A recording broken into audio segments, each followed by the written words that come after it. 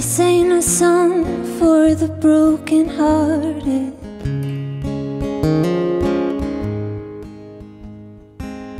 No silent prayer for the faith departed. And I ain't gonna be just a face in the crowd. You're gonna hear my voice when I shout it out loud. It's my life, and it's now or never. I ain't gonna live forever. I just want to live while I'm alive. It's my life.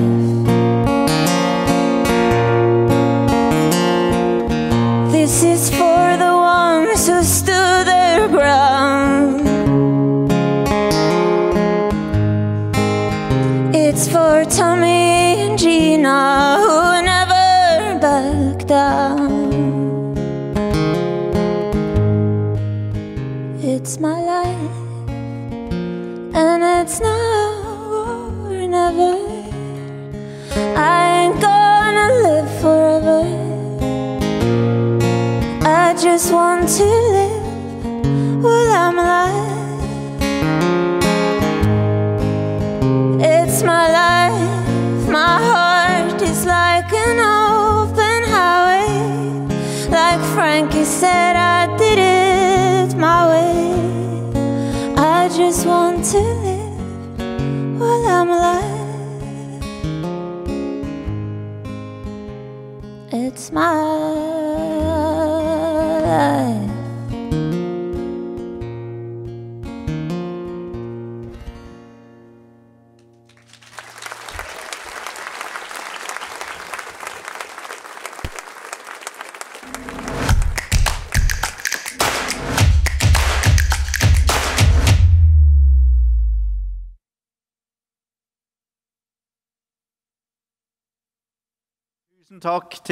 Tusen takk til deg, Oda Dahl, for en flott sang. Og hjertelig velkommen alle til konferansen her i dag. Statsminister, ordfører, ambassadører, venner av Statkraft og alle som er her, hjertelig velkommen. Som dere så, de fleste av dere da dere kom inn hit, så er temaene som vi skal diskutere her i dag, de engasjerer, og det finnes mange ulike syn på det vi i Statkraft driver med. Og jeg synes det er viktig at alle stemmene blir hørt, også de kritiske stemmene. Så gjennom samtale og dialog så utvikler vi oss og blir bedre, vi får bedre løsninger. Vi har altså, med den filosofien i bånd, så har vi invitert representantene fra Latin-Amerika-gruppen i Norge og Natur og Ungdom her opp på scenen i dag. Temaet for årets Statkraftkonferanse, det er kraft og handlekraft. Og det er fordi vi trenger begge deler. Uten handlekraft i energispørsmål, så får vi ikke nok kraft. Og uten kraft så får vi ikke handlekraft, hverken i klima- eller industripolitikken. Og dersom vi skal nå målene i 2030, 35 og 2040, så må vi handle nå. Under forrige Statkraftkonferansen for et år siden, da hadde Russlands brutale angrepskrig på Ukraina allerede pågått i flere måneder. Mange liv var allerede den gangen gått tapt, og millioner av mennesker var på flukt i Europa. Og krigen utløste den største energikrisen i Europa siden andre verdenskrig. Den spredte sterk uro over energipriser og forsyningssikkerhet, og satt samholdet i Europa på prøve. Men det europeiske fellesskapet viste seg å være sterkt, handlekraftig og samlet. Europa bestod prøven. Men det var ikke uten en kostnad. Også i Norge så kjente vi alle på effekten av høye strømpriser. Det har vært store diskusjoner om kraftsystemet, og 1 år senere nå, så ser vi at strømprisene har vært krevende for mange. Selv om støtteordningene har dempet belastningen for husholdningene. Industrien her i Norge har vært delvis beskyttet gjennom langsiktige kontrakter, men mindre bedrifter har ikke hatt det. Og i Statkraft så jobber vi nå med å utvikle tilpassede kontrakter for næringslivet og tilbyr den type kontrakter til alle bedrifter som ønsker det allerede i dag. Vi ser også at kraftsystemet vårt det har vist seg å være robust og levert hele tiden. Problemet har vært kraftprisene, men vi har aldri hatt en dårlig forsyningssikkerhet. Prisen, altså energiprisen, har vært enda høyere i Europa. Og Europa har håndtert krisen på imponerende vis. Og det skyldes jo et godt politisk samarbeid, som inkluderer at man har greid å få tilgang på flytende naturgass, LNG, i store mengder til Europa for å erstatte russisk gass. Norge har økt sin produksjon også så langt det har vært mulig. Det har vært omfattende energisparing, både god energisparing som vi har alle tjent med, men også kutt av forbruk i europeisk industri som har smertet. Og ikke minst, hele Europa har nå satset kraftfullt på å bygge fornybar energi i enda økende tempo, enda større tempo enn det var tidligere. Og krisen er ikke over. Det kommer en ny vinter igjen om et halvt år, og det kan fortsatt bli sårbart hele energisystemet for forstyrrelser i gassprisen, i gassforsyningen. Men totalt sett så ser hele energibildet bedre ut, vesentlig bedre enn det gjorde for et år siden. Klimakrisen, den er her. Der er FNs klimapanel helt tydelige. Og også selve naturen har sitt eget klimapanel. Og det er like tydelig. Naturen forsvinner i en hastighet som er enestående i menneskehetens historie. Og tapet av biomangfold, det akselererer. Og her kreves det også handling. Kampen mot klimaendringer, den er etter hvert velkjent. Men kampen for natur vil også bli viktig fremover. Og i kraftbransjen så må vi sørge for at vi bygger ut med så små naturinngrep som mulig, og vi må også se på hvordan vi kan tilbakeføre områder til natur og gi naturen mer plass når vi bygger ut prosjekter. Vi er en av mange brukere av naturen, og fornybar energi er også en av naturens beste hjelpere, rett og slett fordi at det er med på å bevare klimaet i verden. Og fremover så trenger da både Norge, Europa og verden mer fornybar kraft. Statkraft, vi bidrar til dette. Vi er nå utviklet oss til å bli en av de store utviklerne av fornybar energi i verden. Frem mot 2030 så skal vi bygge ut cirka like mye ny kraftproduksjon som det Statkraft består av i dag. Og for oss som allerede er Europas største produsent av fornybar energi, så er det en stor ambisjon. I Norge så skal vi gjennomføre 5 store vannkraftoppgraderinger. Vi er aktive innen vindkraft på land, og vi ønsker også å satse på havvind her i Norge. Og energiomstillingen, den blir ikke bare enkel å få til. Det er viktig at vi kommer videre, at vi går fra ord til handling, fra ambisjoner til mer konkrete løsninger. Hvordan sikrer vi samarbeid med industri og sørge for lokal verdiskapning? Hvordan vi kan ha en rask nok utvikling og samtidig gode nok løsninger for alle som berøres? Og hvordan kan vi samarbeide med Europa for å dempe kostnadene ved hele omstillingen fra et dominerende fossilt til et dominerende fornybart energisystem? Det det jeg håper denne konferansen I dag skal bidra til, en samtale om realitetene som kan bidra til å gjennomføre ambisjonene. Takk for at alle dere som kommer her vil bruke ettermiddagen sammen med oss I Statkraft. Og da det en stor glede for meg å ønske vår statsminister Jonas Gahr Støre velkommen.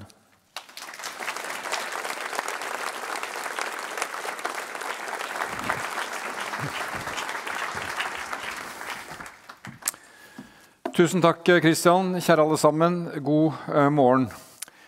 Det var en tid hvor jeg syntes det var veldig flott å leve I et land hvor vi hadde både Statoil og Statkraft. Og det var ikke fordi at det var spesielt viktig med navnet stat, men det signaliserte jo fellesskapets satsing på naturressurser. Og jeg blant dem som nå lever godt med ordet Equinor. Jeg har stått på for dette viktige selskapet ute I et turbulent år, men jeg synes det veldig flott at vi fortsatt har Statkraft. Og jeg har lyst på å si til alle de 5300 ansatte I 21 land at vi stolte av den jobben dere gjør. Og jeg synes det flott å være statsminister og reise rundt og nå bli møtt med at Statkraft Europas fremste fornybar selskap. Og ikke bare da I volum og det dere kan vise til, men også I kompetanse. Svært, svært viktig. Takk for innledningen, Christian. Og jeg skal gå rett på sak I de 12 minuttene jeg har.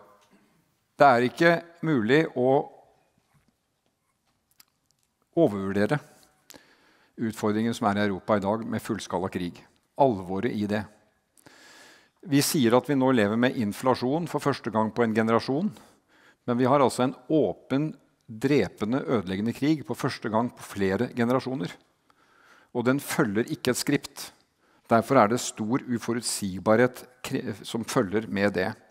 Og det ligger bak som en veldig viktig ramme rundt alle de andre utfordringene vi nå skal håndtere, at vi har dette pågående på vårt kontinent. Vi går nå mot NATO-toppmøte I juli. Vi har akkurat hatt møte på Stortinget I formiddag, hvor et samlet Storting, jeg tror vi de eneste I Europa som har det slik, står bak Nansen-programmet, vår 5-årige hjelp til Ukraina. Det et område hvor også kompetansen til Statkraft kommer til å bli trengt, fordi Russland bomber systematisk og ødelegger kraftinfrastruktur. Og på et eller annet tidspunkt så blir jo det den store oppgaven at det landet igjen kan få kraft, ikke så avhengig av kjernekraften som de Så her ligger det en stor utfordring for oss. Så det riktig I ettertid å si at Europa bestod en viktig prøve da denne krisen ble rammet. Og en stor andel energi, russisk gass, gikk ut av miksen, og det skulle fylles med noe nytt. Det var et dramatisk år. Og samtalene med mine kolleger I Europa gjennom det året har gjort inntrykk på meg, og jeg glad for at Norge var med og bidro til at man har kommet gjennom dette på en god måte inntil videre. For det riktig som også Christian sier, det kommer nye vintre, det skal fylles nye lagre, det skal skapes ny forutsigbarhet. Og russisk gass ut, samtidig som kjernekraft var på vei ned, og ikke nok fornybar var på vei opp, det var en stor utfordring. Men nå skjer det en massiv satsing på å få det fornybare opp, og det veldig bra. De to store utfordringene vi møter politisk fremover som samfunn energiomstillingen og demografiomstillingen. Og jeg tror Statkraft kommer til å stå midt I begge to. Hvordan rekrutterer vi unge mennesker til å ta de utdanningene som gjør at vi fortsatt ledende på energi? Og hvordan klarer vi energiomstillingen, som jo eksepsjonell betydningsfull I historisk sammenheng. Når sivilisasjoner bytter energiformer, så bytter makt, så flyttes veldig mye. Og vi kommer til å stå sentralt I dette. Nå skal ikke jeg dra hele listen, men vårt utgangspunkt jo godt. Med bedrifter, med eksport, med investeringer og med de mulighetene Norge har. Og det også sterkt å følge kolleger I andre land hvilke utfordringer denne energikrisen faktisk har gitt dem. Med enormt høye priser, med høy statsgjeld og med store uløste spørsmål også på industrifeltet. Så vi har et godt utgangspunkt for å delta I dette. Vi må alltid sammenligne med andre når vi gjør en vurdering av vårt eget utgangspunkt. Så det altså muligheter vi nå står overfor som vi må ta del I. Jeg har sagt på konferanser som dette før, vi lever ikke I oljealderen I Norge, vi lever I energialderen. Og det betyr at den lange historien må med når vi ser perspektivene fra vannkrafta. Så alle årene som gikk til oljen kom, Vi hadde ikke oljekompetanse, men vi hadde kraftkompetanse, forvaltningskompetanse. Vi fikk oljen, vi fikk gassen, og nå vi altså på vei inn i det fornybare for alvor i Norge. Og vi må se på det som en stor mulighet for oss. Kombinasjonen av teknologi, kompetent arbeidskraft, utdanning, det vi har av eksportledende industri, det vi har av dyktige selskaper. Det en styrke i den omstillingen vi skal inn i. Vi har faktisk muligheten til å lede an i det som blir et nytt kapittel i energifortellingen om Norge. 3 store utfordringer, og jeg enig med Christian i at det handlekraft det handler om. Men handlekraft, gode venner, ikke en enaktørsoppgave. Jeg tror handlekraften kommer til å bli bestemt ut fra hva vi klarer sammen. For det vil regjeringer av ulik formasjon merke, at dette ikke en regjerings stortingsflertallsvedtakssak. Hele samfunnet må være med på å lykkes på det vi nå skal gjennom. 3 utfordringer. Vi må snakke om kraftutbygging. Alle steder jeg reiser i Norge og får spørsmål om utfordring, så egentlig svaret gitt. Mer kraft, mer nett, mer enøk. Og det som Energikommisjonen sa, det var et ganske drøyt ordtak. Det ikke akkurat det du lærer barna dine. Mer av alt raskere. Men det jo en måte å beskrive det på. Det var omtrent slik jeg oppfatter også at Forsvarskommisjonen og Totalforsvarskommisjonen og NSM, alle som har noe å melde i dag, sier mer av alt raskere. Det I seg selv en demokratisk spennende oppgave. Men det altså en utfordring for oss å finne ut hva, hvor og hvordan vi gjør dette. Og jeg vil si I min første sak her at vi skal få til mer kraftutbygging, utfordrer nettopp det. Vi skal og må løse denne Fosen-saken. Den vi egentlig sammen om, Statkraft og vi, og reindrifta og industriaktørene. Og den illustrerer jo utfordringen vi har med unike vindkraftressurser, men samtidig så har vi beite og urfolk og forpliktelser. Der ligger utfordring I et nøtteskall. Ingen enkeltaktør kommer til å klare dette alene. Vi nødt til å få det til sammen. Vi skal realisere kraftutbygging I et land som har unike vindkraftressurser på land. Og vind på land åpenbart den lavest hengende frukten vi kan ta tak I.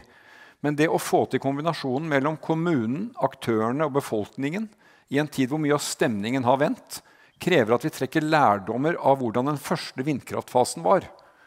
Og det klart når du reiser rundt I et lokalsamfunn som sa vi sa ja til en type vindmøller.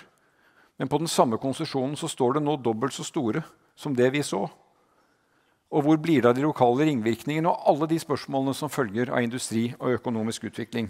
Det må vi lære av. Men jeg mener at forholdene ligger til rette for at vi kan klare det. Vi skal gjøre dette I samarbeidet med kommune, med industri og med de store mulighetene som fra lengst I nord, Sigurd hos deg oppe I Lebesby, til lenger sør, så har Norge forutsetningene til dette på land. Punkt 2. Vi må snakke om havet. Og vi må derfor også snakke om kostnader. Vi har unike havvindmuligheter. Her kommer jo Norge etter resten av Europa. Fordi vi har holdt på med olje og gass, så har de jo, når vi flyr inn til Europa, det ser vi, har de bygget havvindmøller I mange, mange år.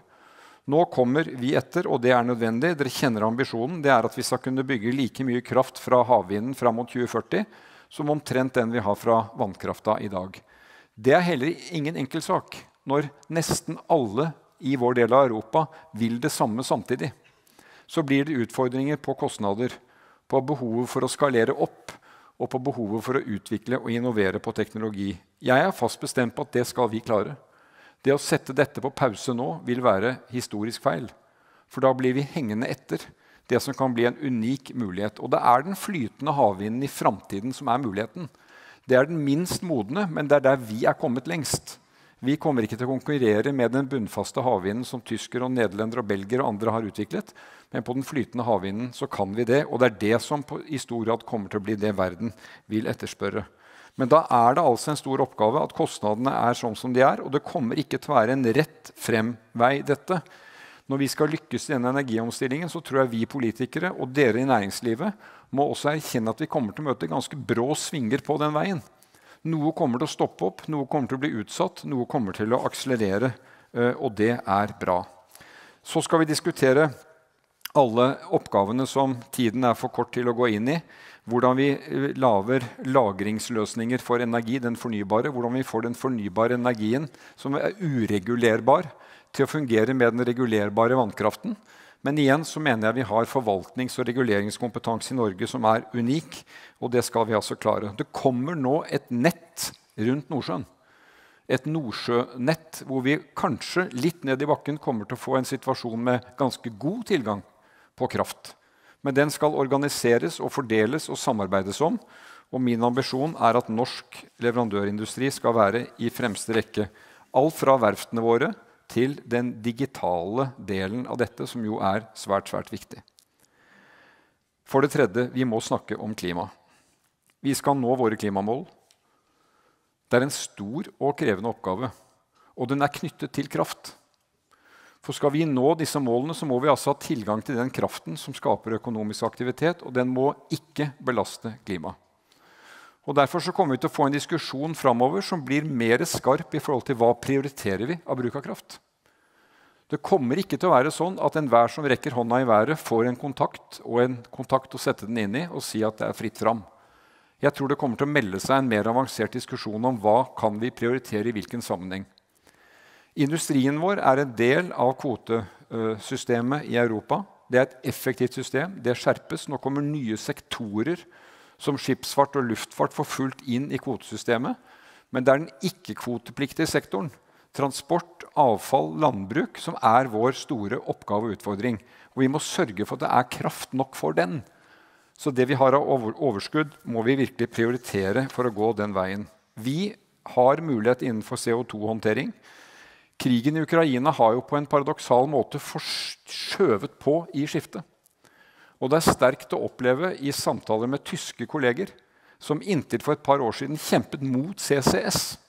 Den tyske næringsministeren, den lederen for de grønne i Tyskland, han sa til meg, en del av min politiske identitet var å være mot CCS. Nå han for. Og ikke bare litt, men veldig. Fordi CCS også veien til hydrogen.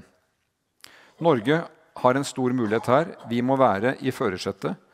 15. mai ble den første kommersielle avtalen for permanent lagring av CO2 i Norge inngått mellom Ørsted og Northern Light.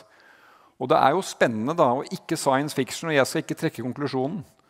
Men nå diskuterer jo Equinor med sine partnere mulighetene for at man kan få hydrogen i rør fra Norge til Europa, og muligheten for at vi kan få CO2 i rør fra Europa opp til kysten og til lagring i Nordsjøen. Så gode venner, dette mitt siste punkt. Vi kommer ikke til å lykkes med dette om ikke vi opprettholder en langsiktig linje i åpenhet med verden rundt oss. Samarbeid med kapitalen, teknologien, politikken som skjer, og det Europa det handler om. Vi har nå inngått en grønn allianse med EU. Det første avtale EU inngår av det formatet etter at de inngikk en med Japan. Og det en omfattende avtale som legger grunnlaget for samarbeid på disse områdene. Disse områdene det gir store muligheter for oss. Vi bygger opp industrisamarbeid med store enkeltland. Tyskland i fremste rekke. Men mitt siste poeng her tilbake igjen til det vi må få til sammen i Norge. Og jeg mener at vårt arbeid med helhetlige forvaltningsplaner, tradisjonen med å se næringer i sammenheng med hverandre, og nå også å ta inn over oss ansvaret vi har, og respekten vi skal ha for vårt urfolk, samiske rettigheter, for reindriften, som eksempel på de avveiningene vi må gjøre. Og da går denne forpliktelsen til dialog begge veier. Den går i retning av å si at Norge bør ha land nok, og ressurser nok til å få dette til å balansere, at vi får mer kraft, men at vi bygger og utvikler den på en måte i sameksistens med de viktige hensynene som der ute. Og hvis det noe land som kan klare det i lys av energihistorien, som ikke en oljealder, men en energialder, så det Norge. Derfor så går vi inn i den mest spennende tiden, tror jeg noen gang i den historien, og vi kan komme til å være på vinnersiden av den om vi gjør det sammen. Takk for oppmerksomheten.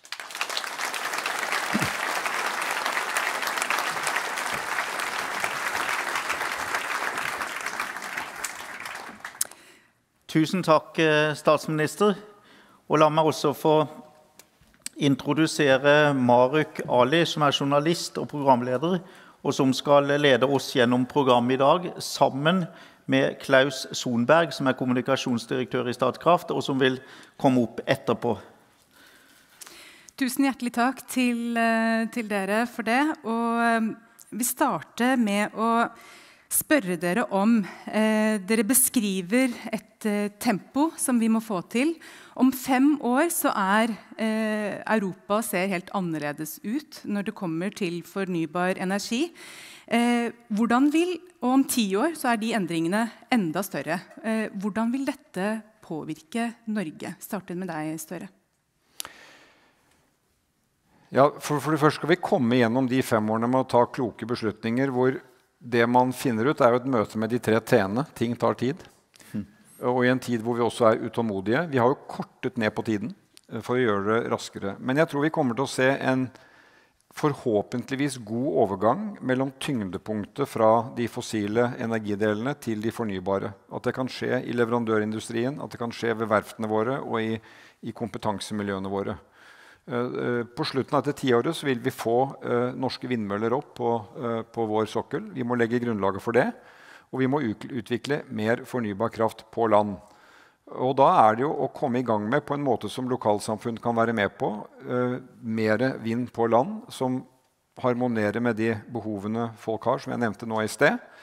At vi stifter bekjentskap med å lykkes med sol, som kan bli en nesten vel så viktig kilde som vind. Og det spennende jo at de nye generasjonene som nå kommer ut fra utdanning og skal gå løs på dette jo hverdagen deres. Men for oss, Christian, så det jo litt sånn at det en omstilling fra å ha vært vant til en annen energimix. Men det jo denne nye energimixen blir jo deres utgangspunkt. Så hvordan vil Norge se ut? Jeg håper det et land som da i front på denne fornyelsen, og at vi kan være inspirert og stolte av det. I dag vi... legge til at i Europa så i fjor, 22, så ble det bygd 50 gigawatt med fornybar energi. Det 2,5 Statkraft. Og den takten økende. Så nå så fornybarindustrien globalt mye større enn olje- og gassindustrien. Bare for noen få år siden før covid så var det cirka like stort. Nå så investeres 1,7 ganger mer i fornybar i verden enn i olje og gass. Og den utviklingen vil bare akselerere. Så at Norge skal i Europa, som også har samme utviklingen, vi kommer til å være en stor nasjon i fornybar, mye vindkraft, som statsministeren sier, backet opp av vannkraften vår, og den det bare Norge som har, i den skala som vi faktisk har. Og hva skal til for å være konkurransedyktig? Vi energiledende i dag, men for å være det i fremtiden, hva vil være vårt fortrinn, i tillegg til vann, som du nevner? Altså vi har blant de beste vindressursene i hele Europa, så det må utnyttes. Vi må greie å få det samspillet på land, som vi begge nettopp har snakket litt om, og få natur og lokal befolkning, inkludert samisk befolkning, til å leve i et samspill her, sånn at det går an å ha både energi og andre næringer i Norge, og spesielt i nordlige delen. Det må vi få til. Og så har vi da den vannkraften som vi i Statkraft og også andre kraftprodusenter i Norge skal oppruste, sånn at vi får et enda mer kraftfullt system som backer opp når vindkraften ikke der. Så vi kommer til å ha Europas kraftigste vannkraftmotor. Vi har det allerede i dag, og den blir sterkere.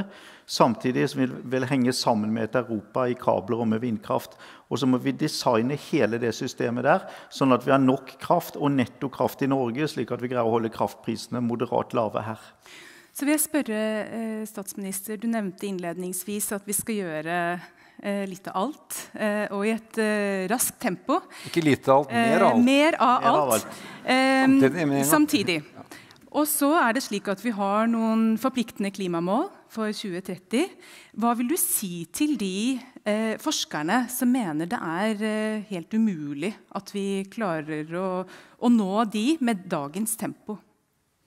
Nei, men dagens tempo ikke nok. Spørsmålet om dagens beslutninger gjør det nok til at vi kan nå dem. Og jeg trygg på at vi kan nå dem, men det kommer til å kreve veldig mye av de beslutningene, og at de blir gjennomført, at vi klarer å bære dem fram. Og det som det Rynning-Tønnesen nevner da, det vi har, jo et utgangspunkt, at vi har de kraftressursene, at vi har den industrien som et utgangspunkt. Vi begynner jo ikke på bar bakke. Men noe av det viktige jeg vil legge til kompetansen, og at det fortsatt kommer unge mennesker som velger disse utdanningene for å komme dit. Og da tror jeg vi må kunne vise det, men vi har jo nå jobbet veldig med å få frem en grønn bok som skal telle utslipp som vi teller penger, for å vise at vi kan gå den veien. Vi ligger på etterskudd, men det innen rekkevidde at vi kan klare det om vi klarer å holde det tempoet oppe. Men det på ingen måte enkelt, og det mange klassiske målkonflikter som der. Så den handlekraften som igjen ble vist innledningsvis, den blir helt nødvendig. Men det som gjør den både spennende og komplisert, at det ikke en enkelt aktør, som jeg sa, handlekraft. Det noe vi må faktisk være med å eie og gjøre sammen. Så din beskjed at vi kommer til å klare det? Vi skal klare det. Det må være det klare målet. Og hvis vi klarer det, det jo det jeg vil legge til da. Det at om Norge når sine mål, så har vi oppfylt forpliktelser. I verdensmålestokk så monner det veldig lite. Men måten vi når målet på kan jo få enorm betydning i verden. Hvis vi klarer å kommersialisere og lykkes med fangst og lagring av CO2, så har jo vi en teknologi som kommer til å bli etterspurt. Hvis vi lykkes med flytende havvind, og klarer å gjøre det tilgjengelig og anvendbart for industri på land, så har vi et verdensprodukt fordi verdens befolkning bor nære kystene hvor dette skal utvikle seg. Og så videre. Det vi har i kombinasjonen vannkraft, fornybar kraft, jo også en unik kompetanse som verden vil etterspørre. Så når vi våre mål kommer liksom innenfor rekkevidde av det, så har vi samtidig bekreftet at det ligger en kjempemulighet internasjonalt for oss. Og oppi alt dette så trenger man å ha med seg folk. Og vi har sett at klimadebatten vekker sterke følelser. Hva tror dere grunnen til at den blir oppfattes så polariserende? Jeg tror at dette grunnleggende at den omstillingen må ha en sånn grunnpremiss av rettferdighet. At hvis folk opplever at noen enkeltgrupper eller noen sosiale deler av arbeidsmarkedet vårt blir rammet og blir slått ut, så får vi sterke motkrefter. Og derfor så må det å opprettholde en arbeidslivsmodell som støtter folk i å få kompetanse, at vi fortsatt har små forskjeller og stor tillit til samfunnet vårt, det viktig. De samfunnene som får stor strekk i laget kommer til å ha veldig store problemer å gjennomføre denne omstillingen. Det ser vi på et eksempel som Frankrike, et land som har stått i dette, at andre motsetninger som ikke kommer fra energi, de slår igjennom. De gule vestene jo ofte blitt kalt som dråpen som fikk begeret til å flyte over. Så det interessante egentlig ikke dråpen, men det begeret. Hva ble fylt opp i det begeret som gjorde at liksom, det gikk i lås? Og det dit vi ikke må komme, og derfor så står jeg her som statsminister. Det ikke like populært bestandig med å si at små forskjeller og god omfordeling, det klok politikk også for verdiskaping og næringsliv. Og så må jo vi som bygger ut kraft evne å lytte og ha dialog med de som faktisk bor der hvor vi holder på. Og vi mener jo at vi har gode systemer for det, men det kan jo alltid gjøres bedre. Og det gjelder enten det i Sør-Amerika eller i Norge, at vi faktisk tar hensyn. Og det samme gjelder naturen, som ikke kan snakke selv, men som vi kan observere alle, at den må vi også ta vare på, som jeg var litt inne på i mitt innlegg. Så Norge har jo vært gjennom en omstilling før, eller en gigantisk. Vi hadde ikke mye vannkraftkompetanse i Norge før vi begynte å bygge vannkraft, og vi har blitt en av verdens ledende nasjoner på det. Vi hadde ikke noe olje- og gasskompetanse i 1969, da man fant det første oljefeltet, og vi var ledende i verden 15 år etterpå. Nå så kommer havvinden, nå så kommer det mer vind på land, og alt styringssystemer som skal til for å samspille med vannkraften, det kan vi også bli ledende på. Dette jo fullt mulig. Og så skal vi sørge for at vi får en leverandørindustri som vi skal være med og leve av siden. Det kommer jo da til å bli den største energisektoren det allerede i verden, nemlig fornybar energi. Og da må jo vi backe det med våre leverandørbedrifter også. Tusen hjertelig takk, statsminister Jonas Gahr Støre og Christian Rynning-Tønnesen.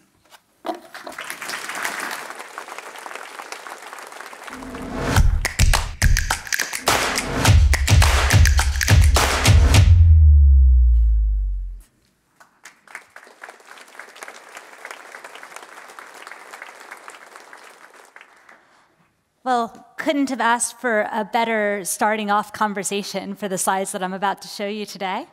I lead our clean power practice at Bloomberg NEF. We're a market research provider. And I'm going to take you through our outlook for clean energy, starting with a look backward. So this is a report that we put out every year. It's our Energy Transition Investment Trends Report. And it's our first take in January of what we think happened over the past year around the energy transition, not just clean power. There's a couple of really noteworthy findings from this particular study. One is that we tracked $1.1 trillion of investment in the energy transition over 2022, the first year that we exceeded $1 trillion in our analysis, and a 31% year-on-year increase relative to 2021, so a huge, huge year for the energy transition. It was also the first year that we estimate that energy transition investment matched investment in fossil fuels. And that's really impressive because investments in fossil fuels also rose in 2022, driven by an increased focus on energy security. And particularly exciting for the people in the room today, clean power remains the largest source of investment in the energy transition. Now, that's true at a global level, but when we start to dig into this at a regional level, you can start to see some of the complexities of that statement and some of the reasons why we view 2022 as the end of an era in the energy transition. So this is the exact same data that I just showed you, but now broken down for 3 key markets. So here we're looking at the EU27, US, and Asia Pacific. And if we just look at the trend for clean power, Asia Pacific is still rising. It's actually the bulk of the growth that we're seeing in the market. A lot of that is China, but it's other key markets as well, like Australia, India, and so forth, that are rising. But if you start to look at the US and Europe, clean energy investment's actually been declining over the last few years. Now, broken down by technology, it's a bit more complex. Solar's largely rising, not in every market, but in most markets.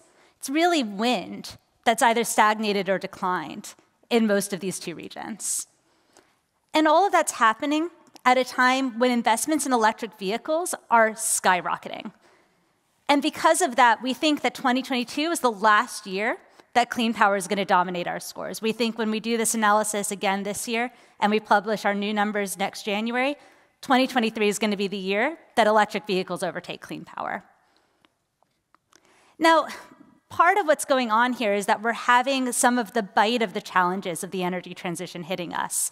You can see increased geopolitical tensions around who's going to own the transition, who's going to own the manufacturing and the industry. And you can also see challenges around developing renewable energy itself. So one of those challenges is grid interconnections. This is a chart that's showing you the queues for new grid connections for wind and solar in key markets in the US and Europe. And these queues are growing. It means that these cannot connect until they get approval, right? So this is all projects waiting to be developed. In UK, Spain, Italy, France, and Germany, so 5 European markets, we think that the grid queue is equivalent to 85% of Europe's total 2030 target for clean power, just stuck waiting in queues to interconnect. It can take 5 to 8 years now to get environmental permits and interconnection on average in Europe. There's some markets that are longer. And all of this means that those 2030 targets are getting harder to hit. At the same time, we're seeing the levelized cost of electricity rising across the world. Now, when we put out that analysis last year, it was the first time in the history of Bloomberg NEF that we had tracked increases in the levelized cost of electricity. It's driven by a number of factors: inflation, interest rate rises, rising cost of capital as a result of that, higher equipment costs, higher labor costs, supply chain constraints. All of these are factoring in. And while the levelized cost of electricity has come down in our most recent analysis that came out last week, so over the course of this year, it's still higher than the numbers that we were seeing in 2020. So we're still in an elevated cost environment. Now, the eagle-eyed of you are looking at this chart and noticing that wind looks like the exception to my rule. It's not. What's happening in wind is a bifurcation. So in China, feed-in premiums for wind were removed in 2020. As a result, we've been seeing the levelized cost of electricity coming down, driven by lower equipment costs. But in the rest of the world, prices are going up. This is for offshore wind, which is a bit more up and down. Onshore wind, it's a straighter story. And we're not through these equipment cost rises. So here you can see equipment costs for solar, wind, and energy storage. Solar is the good news story here. We've been saying that prices for polysilicon were going to come down for a while now. That actually finally happened over the last 6 months. But for wind and for storage, we think that the higher system costs, the higher equipment costs, and the higher levelized cost of electricity as a result are here to stay for the next few years. That's for a few reasons. One is because the contracts that are signed today won't be deployed into a project until towards the end of the decade. And it's also because, especially in wind, you're seeing manufacturers keeping prices high to win back some of their declining margins in recent years. Now, despite all of these challenges, renewables are still the cheapest source of power in countries with 82% of global electricity generation. So that is the good news. And that's because even though the costs for wind and solar and storage have been going up, they've also been going up for gas and coal. And that's really important because we're going to need a lot more of it if we're going to hit net zero emissions by 2050. So this chart is from our New Energy Outlook. That is the analysis we do every year, which is our view of how the energy sector will evolve through 2050. We do two scenarios in this work. The economic transition scenario, or no transition scenario, just deploys least cost technologies without a carbon budget. And our net zero scenario does the same thing, but enforces a carbon budget that gets us to net zero in 2050 and keeps us aligned with the Paris Climate Accords. So at the top here, you can see the dotted line. That's the carbon emissions in our economic or no transition scenario. And the dashed lines are the emissions in our net zero scenario. The colors in between show you what's driving emissions reductions. And the big story here is that clean power is the vast majority of the source of emissions reductions between our no transition and net zero scenarios. Now, this does vary depending on where you are in the world. So here you can see some of our recent reports that have come out that break down that analysis by region or by country. In China and Australia, where you still have grids that are highly driven by coal relative to other parts of the world, it is really clean power deployment that allows us to achieve net zero. But in Europe, where you've got a slightly more decarbonized grid already, it's actually more about electrification. It's about sending investment towards electrifying new sectors like transport and industry, although clean power still plays a big role. So that's where we need to get to for net zero by 2050. And the question is, are we on track for that today? And if you just look at solar, we kind of are. So here on my right, I guess your guys' left, you can see our view of how solar deployment will go through 2030 based off the current environment that we can see today. And then you have our net zero scenarios required build on the other side. And these are really similar to each other. We're about 90% of the way there, according to our solar team. But if you look at onshore wind, offshore wind, and batteries, it's a much less rosy picture. So those three sectors would need to see their forecasted build in 2030 triple to be in line with net zero. So we're a long way away from being on a path for a net zero economy. Now, I don't want to leave you guys on a completely negative note because this stuff can still change. I'm going to leave you with 3 signposts. Just in the interest of time, we only had 10 minutes. I'm only going to show you one of them in a slide form, but there are 3. The first one is declining costs. So despite the fact that we're still in a high-cost environment, we do think ultimately costs will come down. We expect a 40 to 60% decline in the levelized cost of electricity for our key technologies by 2050. A lot of that's driven by increased scale, technology improvements, and in wind, higher capacity factors. I think we'll probably hopefully talk more about that in the Q&A. Another big one to look out for is new power purchase agreements. So that could come from the traditional corporate players or utilities that we're seeing today, but even more interesting to watch for the energy transition might be the new sectors, hydrogen and direct air capture, that could be coming online as well. Now, at the moment, direct air capture and hydrogen might be favoring 24/7 power solutions like nuclear, geothermal, potentially hydro here in Norway, a bit more than it'll favor wind and solar due to the way regulations being set. But really watching that story play out is going to be important. And finally is reforms. So our previous discussion, the Prime Minister was mentioning the need for new permitting, more grids, everything like that. This is something we're watching very closely. We are seeing a number of European countries that are adjusting the conditions for environmental permits we're also seeing a lot more effort in how we can expand the grid more quickly. And I'll just finish off on one non-European example in Brazil, where we are seeing the first ever tender for transmission lines in that country, which will be designed to bring power from the wind-heavy north to the south in Rio and Sao Paulo, where demand lies. And with that, I think we are going to invite my two new friends up here to have a Q&A. Thank you, Meredith. Thanks, Klaus. Good to see you. Wonderful to have such an expert on stage, and I would like to invite one more fantastic expert, my colleague, Mr. Torjus Bolkesjø, head of global drivers in Statkraft. And while you're on the way up, Torjus, I'll just remind you, in this session you can ask questions to Torjus and Meredith using slido.com. Hashtag Statkraft or emneknagg Statkraft, and I get them on my pad and I will try to forward them to you. But Torjus, looking at Meredith's and Bloomberg NEF's research, how does that compare to our own research in Statkraft? There are many similarities and there are also some differences, so thank you for the very interesting presentation. Starting with the similarities, we also see a deep energy transition coming towards 2050, based mainly on the continued large-scale growth of renewable power replacing fossil. That is the direction is clear, but the speed is still uncertain, I think. And also the electrification of transport, industries, as you mentioned, but also heating, I think, is also coming, and that's also very clear in our analysis.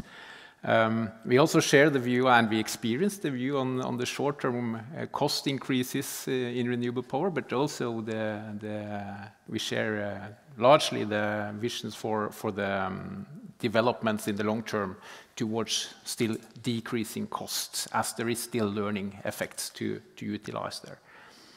When it comes to the differences, I think your net zero scenario is kind of a what does it take scenario. So it means what does it take to reach net zero by 2050. Our low emission scenario in Statkraft is taking a slightly different approach. We ask what is an optimistic but yet realistic scenario if markets, policies, technologies mutually work together to enhance the opportunities that are there.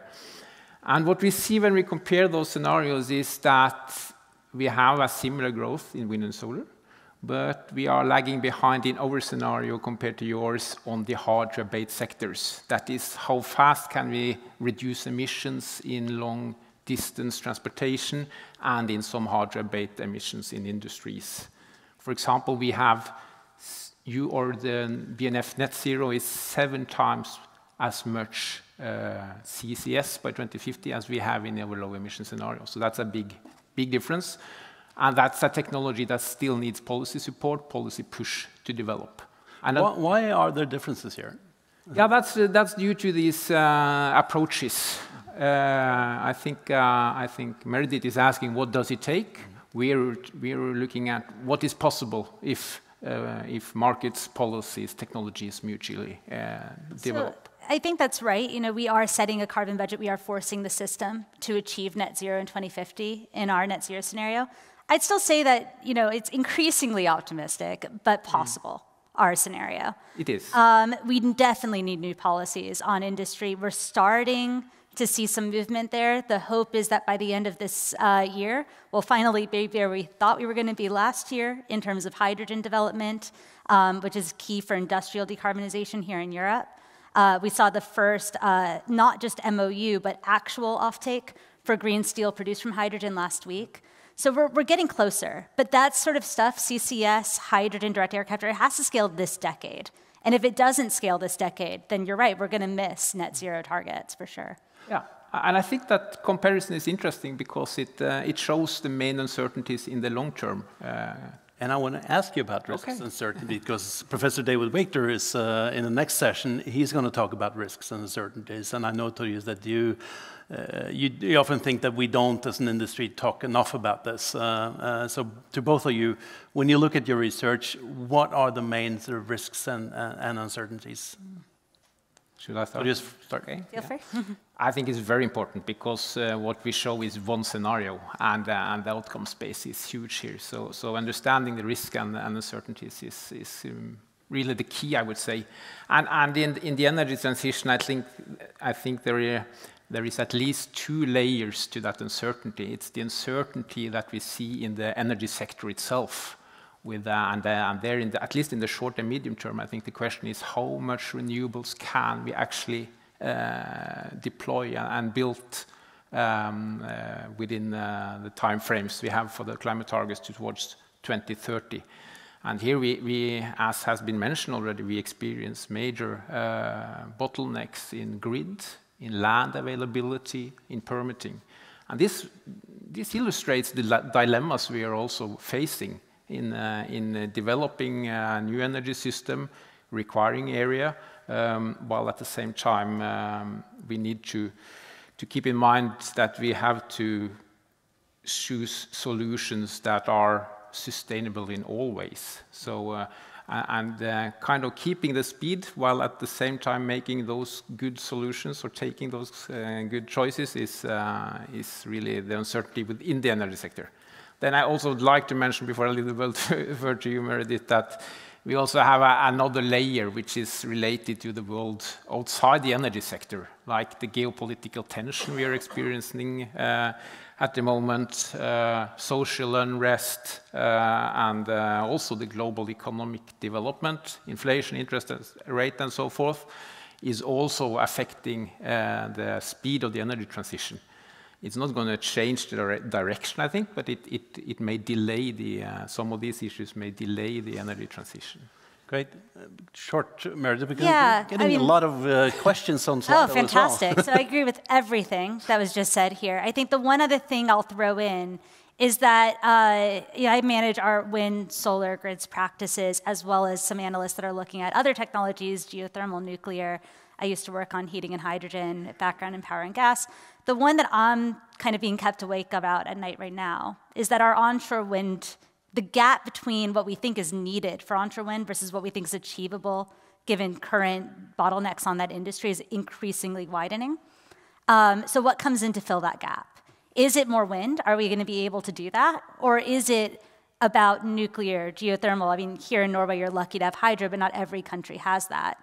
So what is the market opportunity for those other 24/7 power solutions? Okay.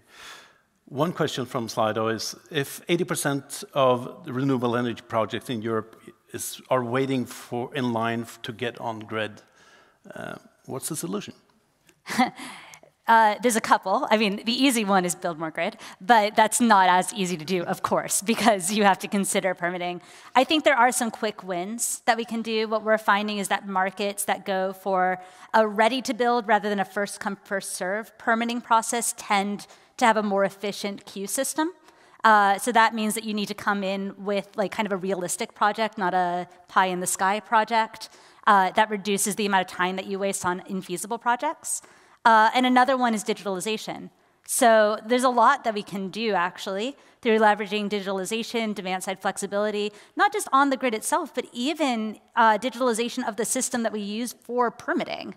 All of this can really help speed up the process. Torjus, any comments on grid constraints? No, I'd just like to add that, the driver is not only climate, it's also about energy security and affordable energy prices. So there should be a strong push to keep that queue lower than it is currently. So Meredith, on a different topic, inflation, cost increases on everyone's lips. Yes. You show a projection of sort of 40 to 60% decrease in cost towards 2050. Yeah. So what are the key drivers behind that? So the key driver behind that is equipment improvements across the board. So for solar, what you're talking about is thinner wafers, thinner cells, more efficient systems as well. We're moving to new technologies for solar manufacturing now that are going to achieve that. In wind, it's about moving to larger and larger per megawatt turbines. That reduces the amount of cables that you need, the amount of foundation that you need, the O&M that you're going to have to spend, the installation time. And as you get longer blades, you also achieve higher capacity factors in wind. Now, will it be a smooth path towards that? Absolutely not. We're seeing that today. But we do think that there's a fair amount of substitution that can be done on some of the higher cost metals commodities. And so that's going to be watching that transition over time, how smooth the path is towards that decline. Mm-hmm. A question building on that was an aspect of cost. Is the cost increase more negative for renewables than for fossil? No, maybe this year it is, but last year it was definitely worse on fossil fuels than it was on renewables, which is why you still saw the economics favoring renewable build. Okay. First presentation I've seen in a conference like this where China is only a small part of a slide. You need to comment a bit more on China. How is development in China going to affect what we're talking about? I mean, that's the big question, isn't it? Oh, we have 3 minutes. We have a whole summit on this. So China is the vast majority of the build that we're seeing right now in clean power. As I said, other parts of the world are declining in investment. China is still rising. The question is, how much does that benefit actually go to other parts of the world, right? Because right now in China, it is Chinese companies supplying Chinese companies for Chinese projects. And with the amount of protectionism happening now around manufacturing, you can look at IRA's manufacturing tax credits for solar. You can look at Europe's response to that, trying to relocalize manufacturing here. That's higher cost systems on the ground for those other markets. And so you could have a continued bifurcation in the market like the ones we're seeing on for wind. Wind, harder to transfer across oceans. Turbines are pretty large nowadays, but solar and storage can still be sent around sea pretty easily. But you could start to see those markets following what's happening in wind, if depending on how policy pushes things. Okay. Torjus, you mentioned geopolitics. Do you want to say anything more about China? I agree in your assessment. I think it's really an important area to focus on, and we do it every day because it has China has such a large share of the total value chain within the renewables, and we see the tendencies of diversification and also protectionism. So this is really important. Again, I'm optimistic enough to say that it's not gonna. Any further tension is not going to change the direction of the energy transition because the technologies are already so developed. But it may be one of the factors that may delay it more than we like, in my opinion. I think one other thing I would say, I mean, I mentioned wind. That's one of those sectors that will just be hard to do international trade with because of the size that you're dealing with. We're tracking new manufacturing announcements for nacelles. And almost all of them are in China still. And that's because of the challenges we're seeing in wind deployment in US and Europe. If you start to improve the opportunities for deployment in these countries, manufacturing will likely follow, depending on the systems that you're setting up. But we're still at the point where it's hard to develop. Final question on electrification. Gaining speed sector by sector, Torjus. What are the main drivers behind that demand? Let's end this a bit optimistic. I think the sector to mention is really electrification of transport, where EVs really are gaining speed. There will be more EVs sold globally in 2023 than the total sale of EVs from 2010 to 2020. And the numbers are increasing. And we also see the forecast for 2030 for EV sales globally has increased dramatically just the last year. So this is kicking in definitively. And the next I would like to mention, which I think is the next one, is electrification of heating, which is also where the heat pumps can both provide energy efficiency, a better climate solution, and are more economic in many cases than heating with fossils. We're on time, but a final remark from our friend and guest, Meredith. Yeah, no, those are the two big ones for sure. I think with heat pumps especially, what you're seeing is pent-up demand. There's not enough installers right now. There's not enough manufacturing supply chains in Europe to meet the demand that's coming in from households, especially since Russia's invasion of Ukraine. EVs, we expect to rise 34% year on year for sales this year. That's the big driver for new electrification. But I wouldn't rule out industry. I think the mandates that have come out of the European Union for ammonia and for road transport are both really interesting and big opportunities to see increased electrification, potentially through hydrogen, of those sectors. Thank you so much for both of you. They're available in the break because now it's time for coffee. So please be back here in 20 minutes, 1:35. Time for coffee. Thank you. Thank you.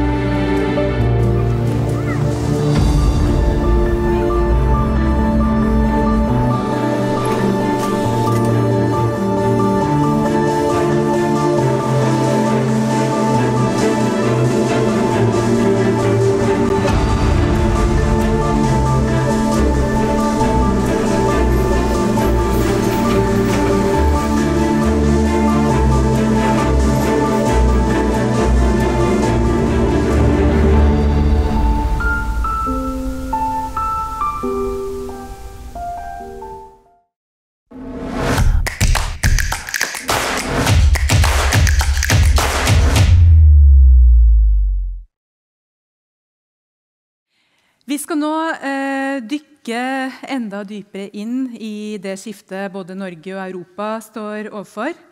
For det et skifte når det gjelder klima og energi, men også digitalt.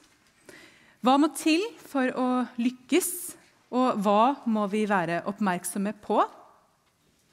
Hvordan kan vi forberede oss? Det alle spørsmål som vår neste innleder skal hjelpe oss å besvare. Også til denne sesjonen så vil det være mulig å sende inn spørsmål gjennom Slido. David Victor is a professor of innovation and public policy at the University of California.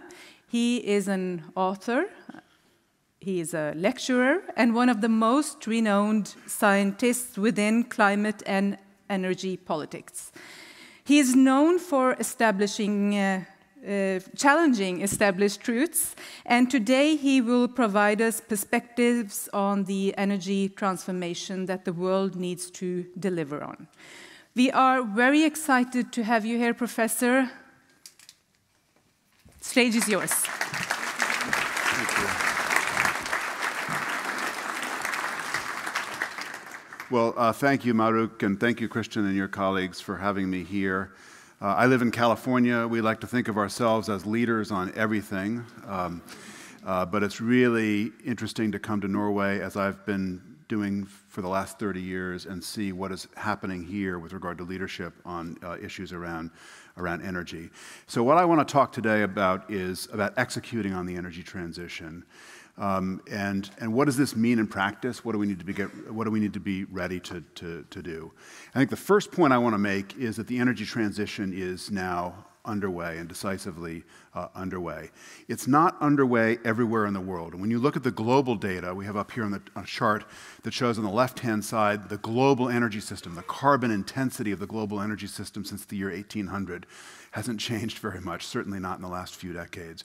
On the right-hand side, we have the energy intensity or the emission intensity of the electric power system in the Western countries, Western industrial democracies, the OECD and the non-OECD, changing a little bit, reducing a little bit. The global picture does not yet show how much the energy transition is underway. And that's for the reasons that Meredith talked about earlier. In a lot of the world, it's really hard to still build things. A lot of the world, frankly, isn't doing very much that's different from what it was doing before. But in parts of the world, including Norway, the transition is underway in a major respect. And that's not surprising, because global revolutions don't happen by global committee, much as the UN might tell us otherwise. Global revolutions start in small places, and then they spread out from those small places. And you can see that here on the left side with regard to the production of renewable electricity. You see lots of different countries, not only Norway, but Spain, Germany, the UK, California, this kind of rapid rise in the introduction of renewable power. Those of you who study technological change, or those of you who study viruses, the math is the same. It's an S-shaped curve. It's in the process of taking off very rapidly, consuming much larger market share as the technologies mature and become much more competitive. On the right-hand side is the introduction of electric vehicles, where the experience in Norway is just unparalleled. We now in California are catching up very rapidly. We'll get there eventually. But you see the same picture. Some markets where this energy transition is beginning to happen, and that tells us a lot about how it might unfold in the future. And what I want to do today is say three things that we've now learned about the energy transition that are, I think, of paramount importance as we think about what does this mean for the future of the global economy and ultimately for the future of the global climate. The first of the three things I want to talk about is electricity. I'm an academic. Academics are in the disagreement business. It's a perpetual employment program by disagreeing with everybody else. And so nobody wins a Nobel Prize by agreeing with everybody else. You win Nobel Prizes by disagreeing. But one of the few areas where almost all of the energy analysts agree now is that an economy that decarbonizes is an economy that electrifies. It's an economy that shifts to electric power in a pretty major way. Let me show you some data. Here's data that Statkraft has put together. Its projection on the left-hand side, where we are right now with regard to electric power consumption, the vertical axis. And then over time, their projections suggest that as we add industry, and as we add buildings, as we add transportation, we decarbonize transportation through electrification, eventually maybe other uses for long distance and heavy transportation. As we make a lot of hydrogen, presumably green hydrogen from renewable power via electrolyzers, that the overall net effect is going to be roughly a doubling of electric power consumption inside Norway. That's a typical result we see all around the world, is roughly a doubling of the electric power system. This is really transformative, because in most of the world, Western world at least, electric power systems have not been expanding very much. They've been growing very slowly.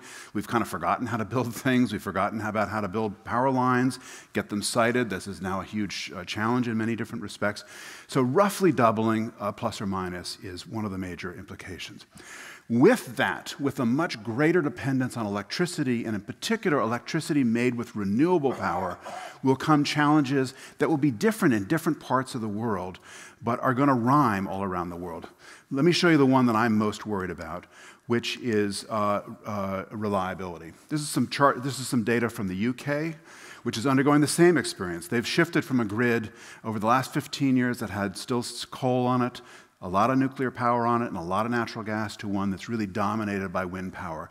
And with that has come a reduction in what's called inertia. The blue dots are the inertia on the grid system as a function of the amount of power being consumed. In 2009, the red dots are a way of measuring inertia on the grid system roughly today. This comes from the grid operator in the UK. Why do you care about this? You care about this because traditionally, one of the main sources of reliability in grids was spinning metal. The inertia, the physical inertia of spinning metal. As we move to grids that have more renewable power, which are inverter-based technologies, so they don't automatically generate their own inertia, and also to grids that have lots of interconnections with other parts of the world, inertia automatically does not rise. In fact, inertia could be one of the major challenges. And more generally, the challenge we're going to be dealing with is the challenge of making sure that the lights stay on. Not only that electricity is affordable, but that it stays on.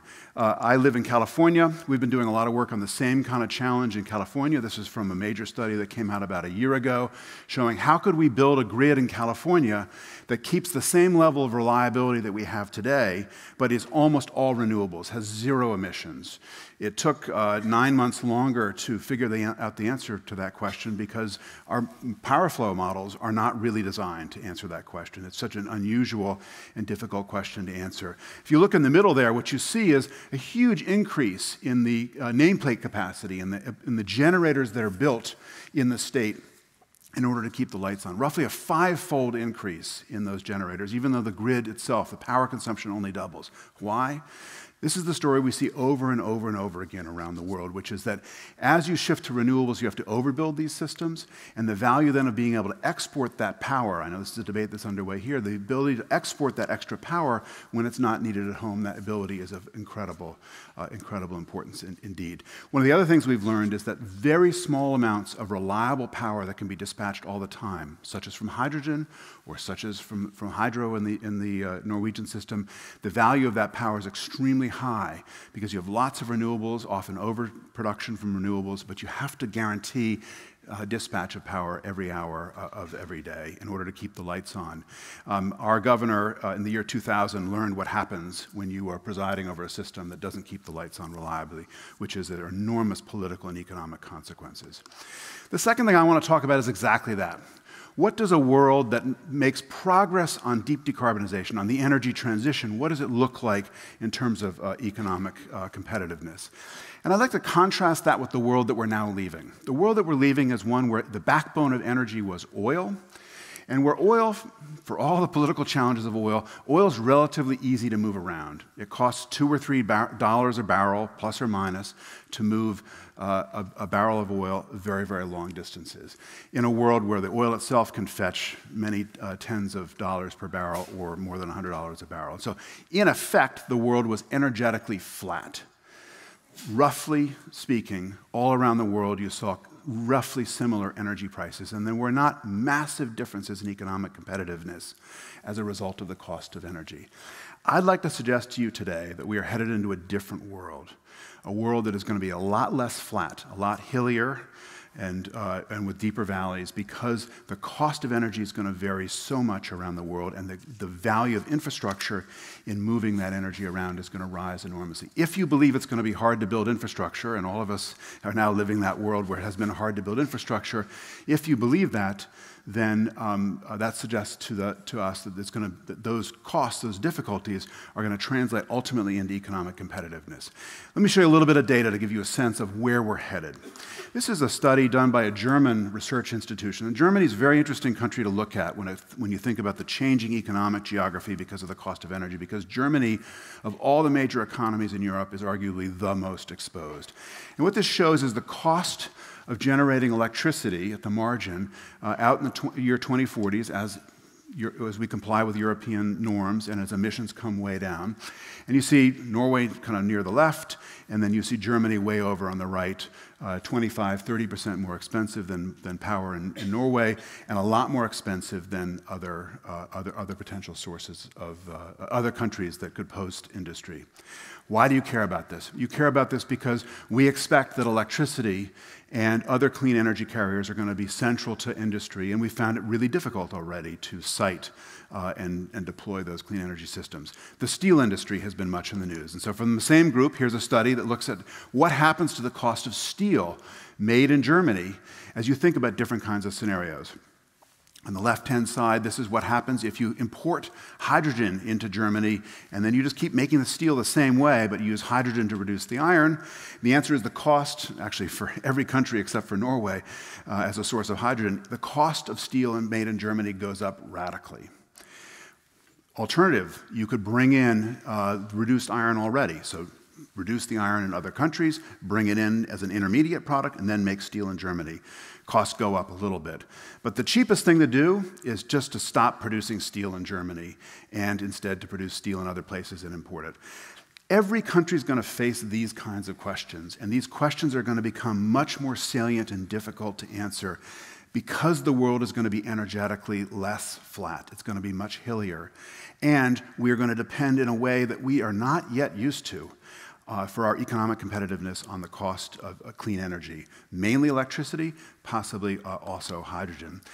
This is the same slide that I showed in the beginning, some kind of overview of what some of the major challenges are, but I've got one more bullet on the bottom, and I just want to make one more point here, which is most of the energy transition that we're talking about today got started in a world where the cost of capital was very, very low, almost free, or in Japan it was more than free. They were paying you to take capital off the central bank's hands. We are in a different world right now, not just inflation, but the cost of capital. We're in a world where the cost of capital is higher, where the intention to risk is much greater than it used to be, where in countries like Norway, countries in the United States, other very well managed, for all of our flaws in the United States, reasonably well managed economically. In those countries, the cost of capital has gone up a bit. In the emerging economies that we're also very concerned about, the cost of capital has gone up radically. The delta between the well-managed countries and the less well-managed countries, that delta has gone up enormously. Why do you care about this? Everything that's interesting when it comes to the energy transition is capital intensive, even more capital intensive than the energy systems of years past. And the third and last thing I want to talk about is uncertainty. It was mentioned in the previous panel that there's a lot of uncertainties out there in various ways. I believe we have not begun to grapple seriously with uncertainty and the consequences. We usually show a couple of scenarios. We say, hey, we've been thinking about uncertainty, and then we ignore that. We go back to looking at just one set of scenarios. We got to stop doing that. Stop, please. Because in a world where everything that's interesting is capital intensive, that's a world where the uncertainty and the credibility of policies and so on play a much bigger role on what we actually invest in. So let me tell you a brief story about parking in California. And I know you think he's an academic. All academics like talking about the parking rules on campus because they have nothing else to tell you about. And that may be true. But we're in the middle of running, actually this week we're running experiments. We're doing a series of experiments on humans to try and understand how they charge their electric vehicles. Why do you care about that?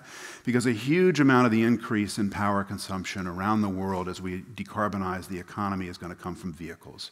And one of the great unknowns is how will people, when and where will people actually charge? I know this is a question of great importance here in Norway. In California, it's extremely important because right now, almost everybody charges at home. Because why? Because they're rich people, they own their house, they park their Tesla in the driveway and they plug it in at night. And then they drive to the office and they come back home and they think they're saving the environment and they're helping. But the marginal emissions associated with power in California are zero in the middle of the day because we're a solar-dominated grid. Wind-dominated grids, they tend to be 0 at night. Solar-dominated grids, they tend to be 0 in the middle of the day. And so we have a challenge of how do we move charging from home to the workplace. That's why parking rules matter so much. We are running experiments on campus where we have some devices that have 4-hour parking rules, as shown on the left. Some devices have up to 12-hour parking rules. The curves look similar because people don't organize their lives around parking, shocking as it may sound.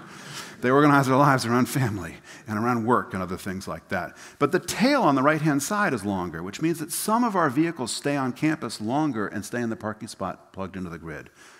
That matters because we've been able to figure out how to optimize their charging such that more than 80% of the electrons we supply to those vehicles that are parked in those stalls where they connect, that's a human behavior decision, and then we take over technologically, we can deliver them at essentially 0 marginal emissions. And so we have radically reduced emissions through a combination of human behavioral choices, where we frankly didn't know until we started these experiments, and then also technological choices. I think you're seeing this now here in Norway. This is a terrific study that came out earlier this year from McKinsey that looked at the volume of power supplied by different kinds of chargers in Norway, on-the-go chargers, destination chargers, work, home chargers, and so on. That's the top bar. The bottom shows one way of measuring the economic value from those chargers. What's interesting here is that the chargers that are providing maximum convenience for where people take their cars, whether it's destination charging or on-the-go charging, the value to the society of those chargers is much greater, and the scarcity is greater, in part because we haven't figured out the business models. And this is the larger point I want to make, is that in every single interesting aspect of the energy transition, we have profound human behavioral uncertainties that are as important as the technological uncertainties that we were talking about before. We have a tendency as engineers to zero in on talk about the technological uncertainties, but I think the behavioral uncertainties are going to be very important. CCS is another one where the same story is true. This is a study that was published buried in an academic journal a couple of years ago from a bunch of us who studied the fate of carbon capture and storage projects around the world. We went out and looked at all the carbon capture and storage projects that any company ever imagined building, and then we tracked to see which of them actually survived and got built, and which of them died. And on the left-hand side are power projects, electric power projects. 95% of the CCS projects envisioned in the world in the power sector die. On the right-hand side are gas processing projects. 70% of them survive. What's the difference between the two? The difference between the two is the intuition behind the slide from BNEF earlier today that showed this huge surge in spending on renewables and on electricity. In gas processing projects, the business model around CCS is a debt-based, low-risk, high-reliability business model, and so people can deploy large amounts of capital in them. Whereas in the power sector and industrial sector, it's still too risky. It's why projects like what you're doing with Northern Lights are so important, because there are lots of people lining up to build the fifth-of-a-kind project. Almost nobody is lining up to build the first-of-a-kind project, and that's one of the roles of government. And what you're seeing is over and over and over again, the same story is repeating itself. It's rhyming, where we're imagining all kinds of cool things as engineers that can happen with the energy transition, and then we don't see them because somehow people are not behaving the way we think as engineers we think people should be behaving. And a large part of this is that people don't have confidence in the environment because the risks are too high and the behavioral changes are too great. I want to close by coming back to the slide that I showed earlier that gave us some good news. There's a huge amount of good news in the world these days around the energy transition. It's happening, not everywhere, but it's happening in niches. And that's where I like to close. In 1990, when we started talking about the climate change problem, about 1/3 of global emissions came from countries that would end up being reliable leaders on climate change, like Norway and the rest of Europe, like half of America, 2/3 of Canada, Japan, a few other places. So that's shown in the green wedge here. Had we gotten serious then, maybe we would have made big progress. We weren't that serious. We were very good at going to meetings, not very good at actually solving the problem. What's happened over time is the green wedge has gotten smaller. The leaders have become, ironically, less relevant to the climate change problem because they have led. They've gone off and done things and their emissions are shrinking. And this is where I'd like to end, to say that for all our talk about leadership in California and in Norway, the leadership is essential. It's what creates new industries.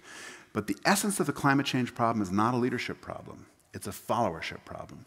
We have to do things here that don't stay here, that become models that become mimicked around the world, because that's how you get the global emissions down and how you slow down, ultimately, the global accumulation of carbon dioxide. Thank you very much.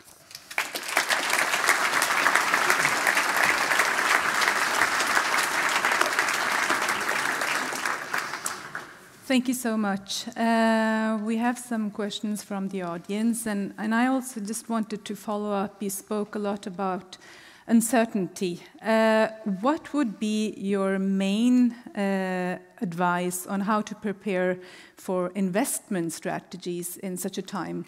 Yeah, I think we need to do a couple things. First, we need to really pay attention to the things we don't know.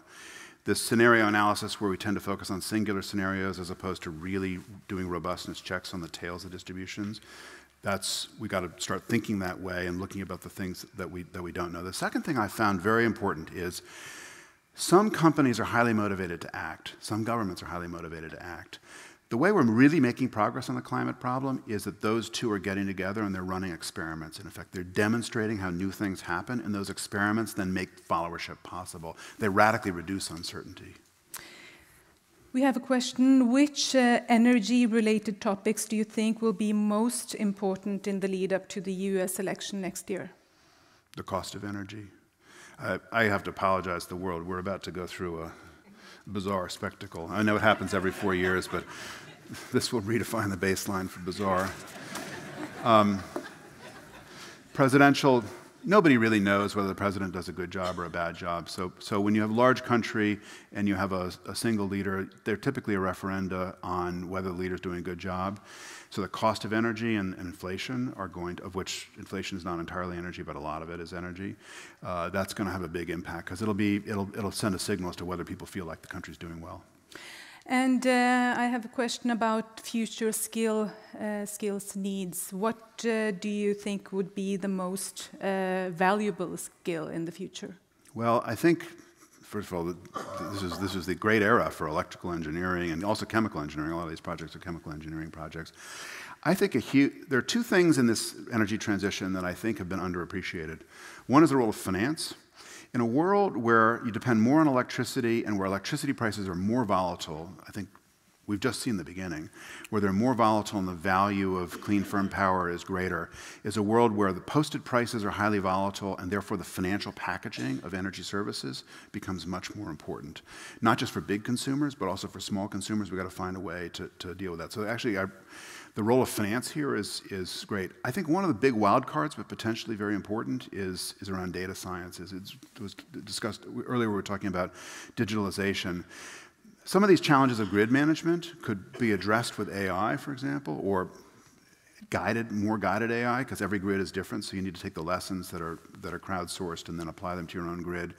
One of the things I'm concerned about is that people think that AI is going to be a kind of panacea for the energy transition. AI does not have a carbon bias. It does not automatically believe the world should have lower emissions or higher emissions. And so all the things that are going on in AI that make it possible to run modern grids more reliably also make it possible to find and exploit oil more reliably. It makes it easier to exploit coal resources, like managing the explosives at the face of a coal seam is a very complicated problem, much easier to solve with AI. So we have to recognize that the technological revolutions in digitalization on their own won't fix the carbon problem for us. We need really clear signals to do that. Yeah, could you elaborate a bit more on the role of AI, because we have a lot of questions on that. Yeah, I think one of the most promising things in AI is going to be around grid management, especially decentralized grid management. One of the challenges right now the grid operator has is they have a hard time seeing the entire grid, and they have a hard time predicting exactly what's going to be going on the grid. And so you do lots of simulations, and all that becomes even harder when more of the grid is decentralized. So it looks likely that we're going to move to a system that is more where grid controls are semi-autonomous, but they're going to need lots of updating with real-world conditions, and that's a problem that topologically is ideally suited for AI. Then there is a question about public acceptance. How much are we being slowed down by the lack of public acceptance? Well, a lot. Yeah. But it's like, get over it. You know, we also call that democracy. Luckily or unfortunately, I don't. I think also, frankly, A lot of people are talking about siting reform. My country right now is going through a huge discussion about siting reform, and I know there's been big challenges around siting wind. My guess is we're going to radically underbuild onshore wind compared to most projections and be forced to overbuild offshore wind for exactly those reasons. So I'd go short on onshore wind for that. I'm very, very concerned that there are a lot of legitimate things around public acceptance and public concerns that a lot of the siting reforms try to paper over, and that's not sustainable politically. So I think siting problems, if anything, are going to get harder with time, and they're unavoidable. And then we can take a last question here. The green shift requires both large and bold decisions by politicians and industry. Are we seeing these decisions being made? Yeah, look at my country. A year ago, I don't think anybody would have predicted something on the scale of what's called ERA, I guess, because to not confuse it with the other IRA, which has a different business model. I think there's a lot of bold decisions. I'm very, very concerned about implementation. And just let me give you two examples. One is I'm concerned that people are overstating what they know, and so they're understating the need for experiments and adjusting and adaptation and so on, this point about uncertainty. The other thing that I'll say is, and my country is now Exhibit A, we are understating the collateral damage that will happen if we move too quickly as individual countries. What we've done with the ERA is now creating shockwaves around the world as more companies relocate to the United States and as the investment flow goes to the United States. And I understand politically why that's expedient in the United States, but it is not how you hold together an open trading and investment system. And people forget to their peril that what has made the energy transition work so far, like solar, what made solar cheap is because solar was a global technology. The frontier moved around the world, but because the markets were open, we could all gain advantage from that. And some of the cost raise that Meredith was talking about earlier is from a bunch of supply chains and other problems and so on that are because people have lost faith in the globalist system. And I'm an unabashed globalist in this sense. Professor David Victor, thank you so much. Thank you.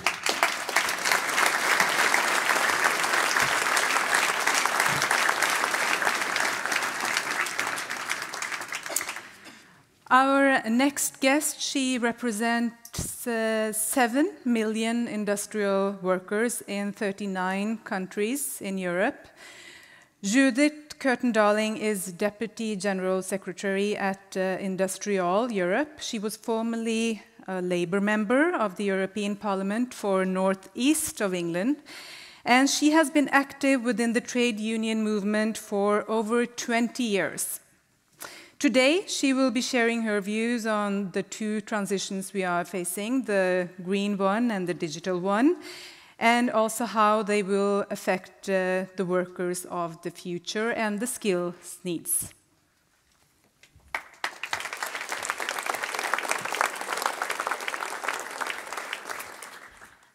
Thanks very much. And first of all, can I say thank you very much for inviting the trade union movement to speak at this conference, because all too often we're talked about, but we're not in the room, and we're definitely not on the podium giving our view. So already I think that's an extremely welcome signal, and it has to be acknowledged.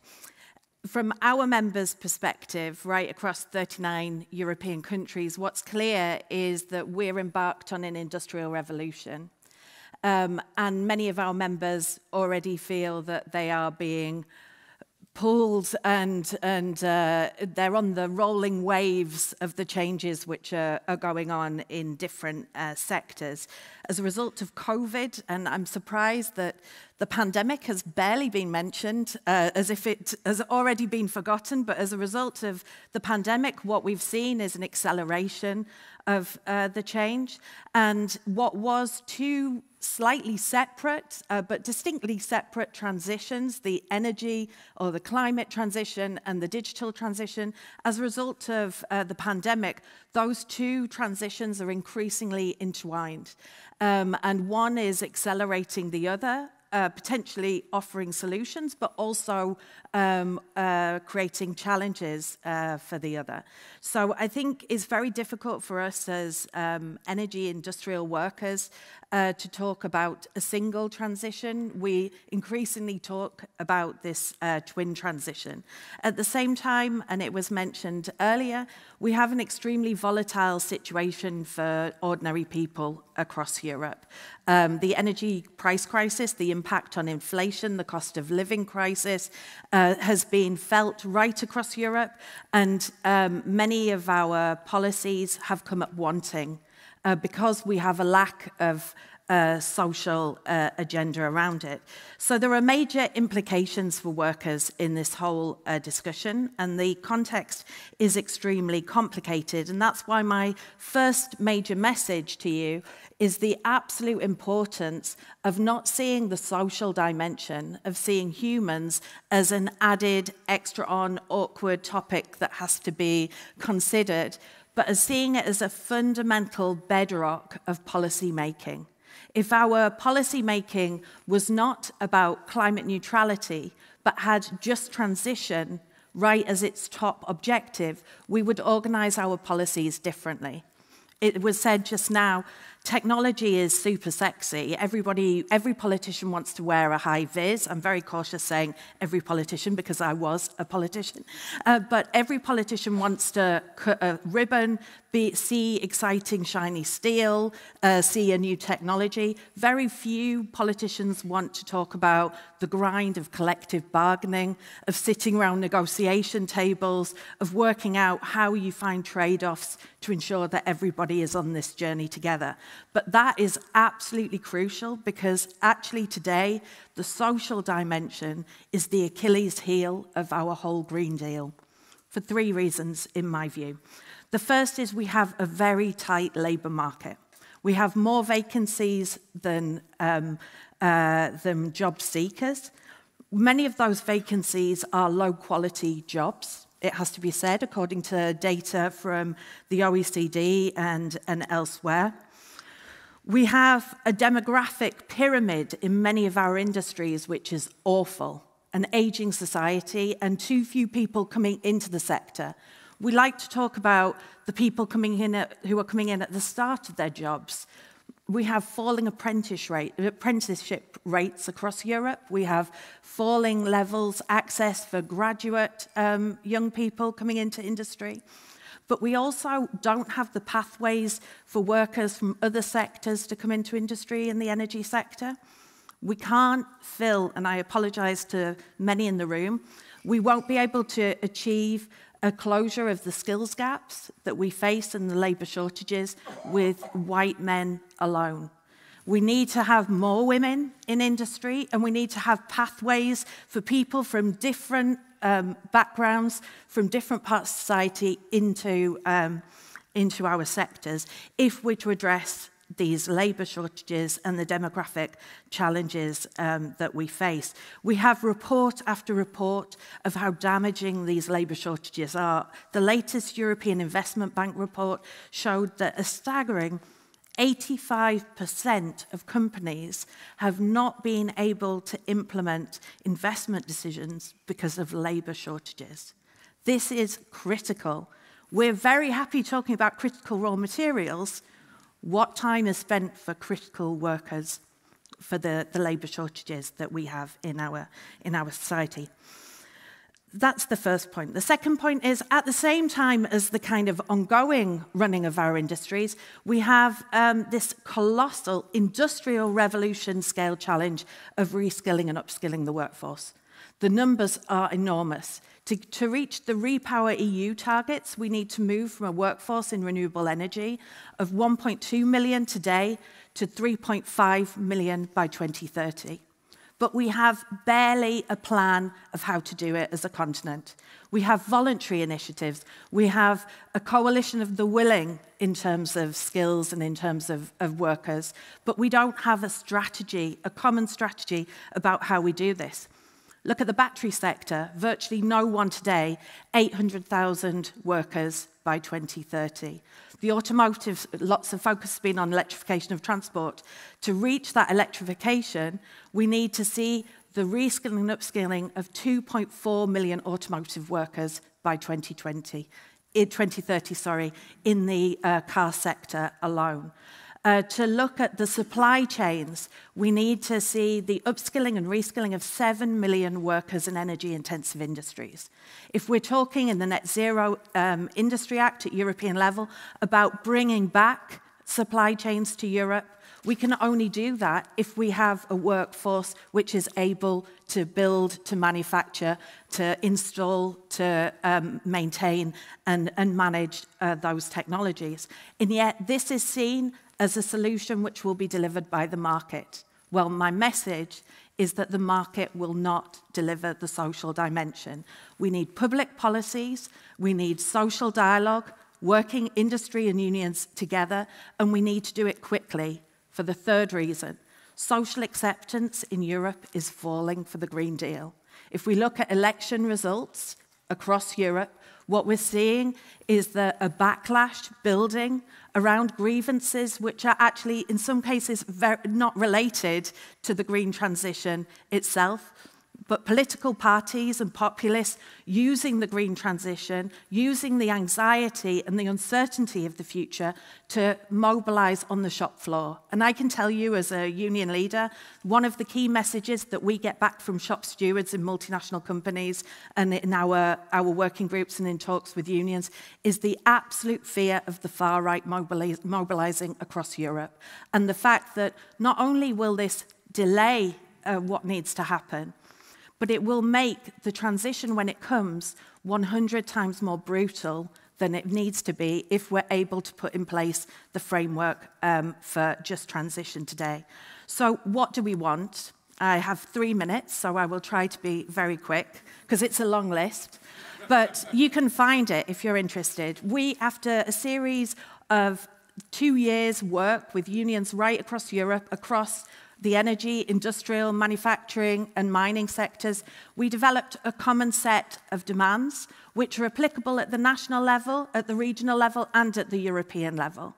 This is for a framework in Europe on just transition. It's about changing workers from being the recipients of decisions, strategic corporate decisions, public policy decisions, into actors in their own destiny. It's about making proactive rights to participation. Get your workforce at the table at the beginning of the process.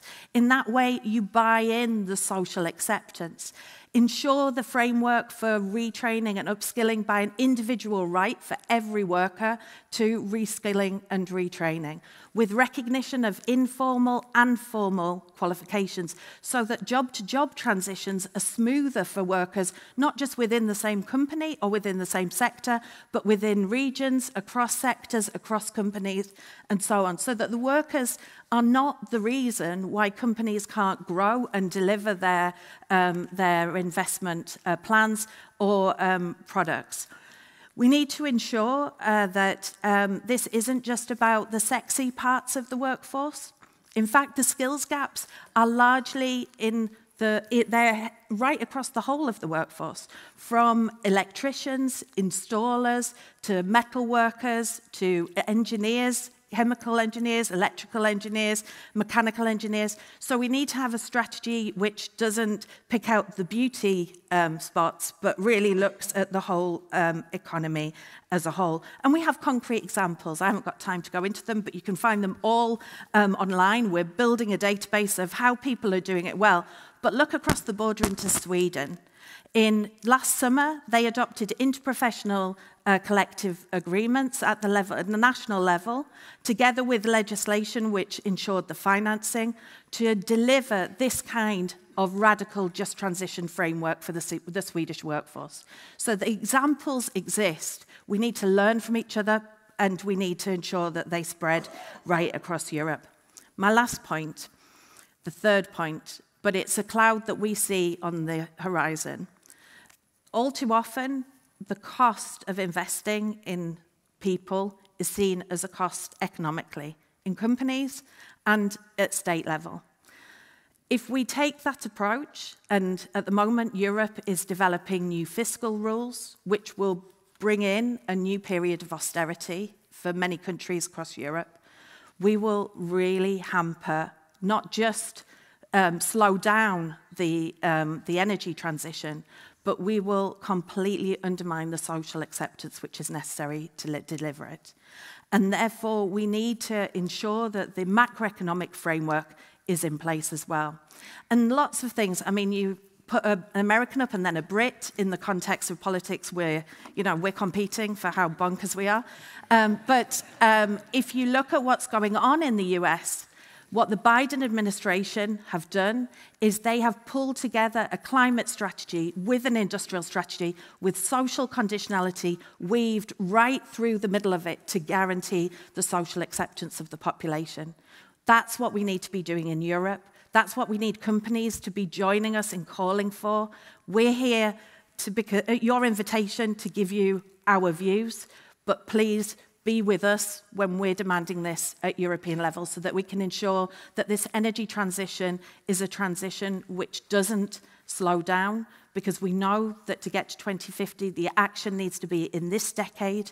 And if we miss this decade, the transition will be brutal for many in Europe, and that will undermine our societies on a high level, but also our climate and energy objectives. Thanks very much.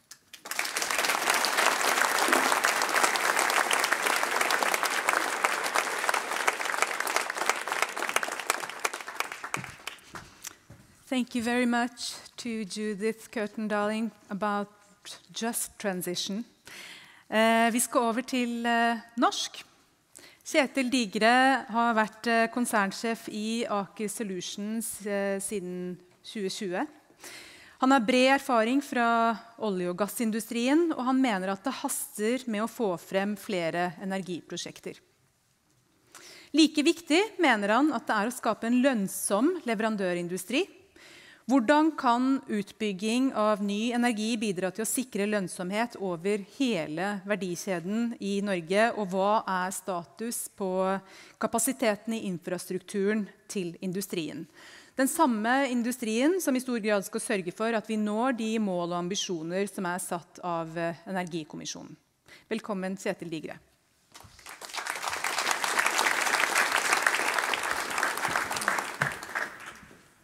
Thank you. I thought actually after American and a Brit that I should be a Norwegian trying to speaking, telling you about this in English, so I'll do that attempt. Thank you for inviting me. I think it's excellent to have an opportunity to try to give you some high-level thoughts from the supplier's chair when we are now right in the middle of both the oil and gas activity peak in Norway, but then also trying to transition into having a relevant role in the renewable space. Just echo then what Judith said, many parts of that is right at the core of what we are dealing with as well. Just transition being part of how we are driven into looking at both organizational development and competence and diversity and inclusion. This is a picture from our stored yard. Showing the towing of one of the 11 floating concrete hulls that we delivered to Equinor's Hywind Tampen project recently.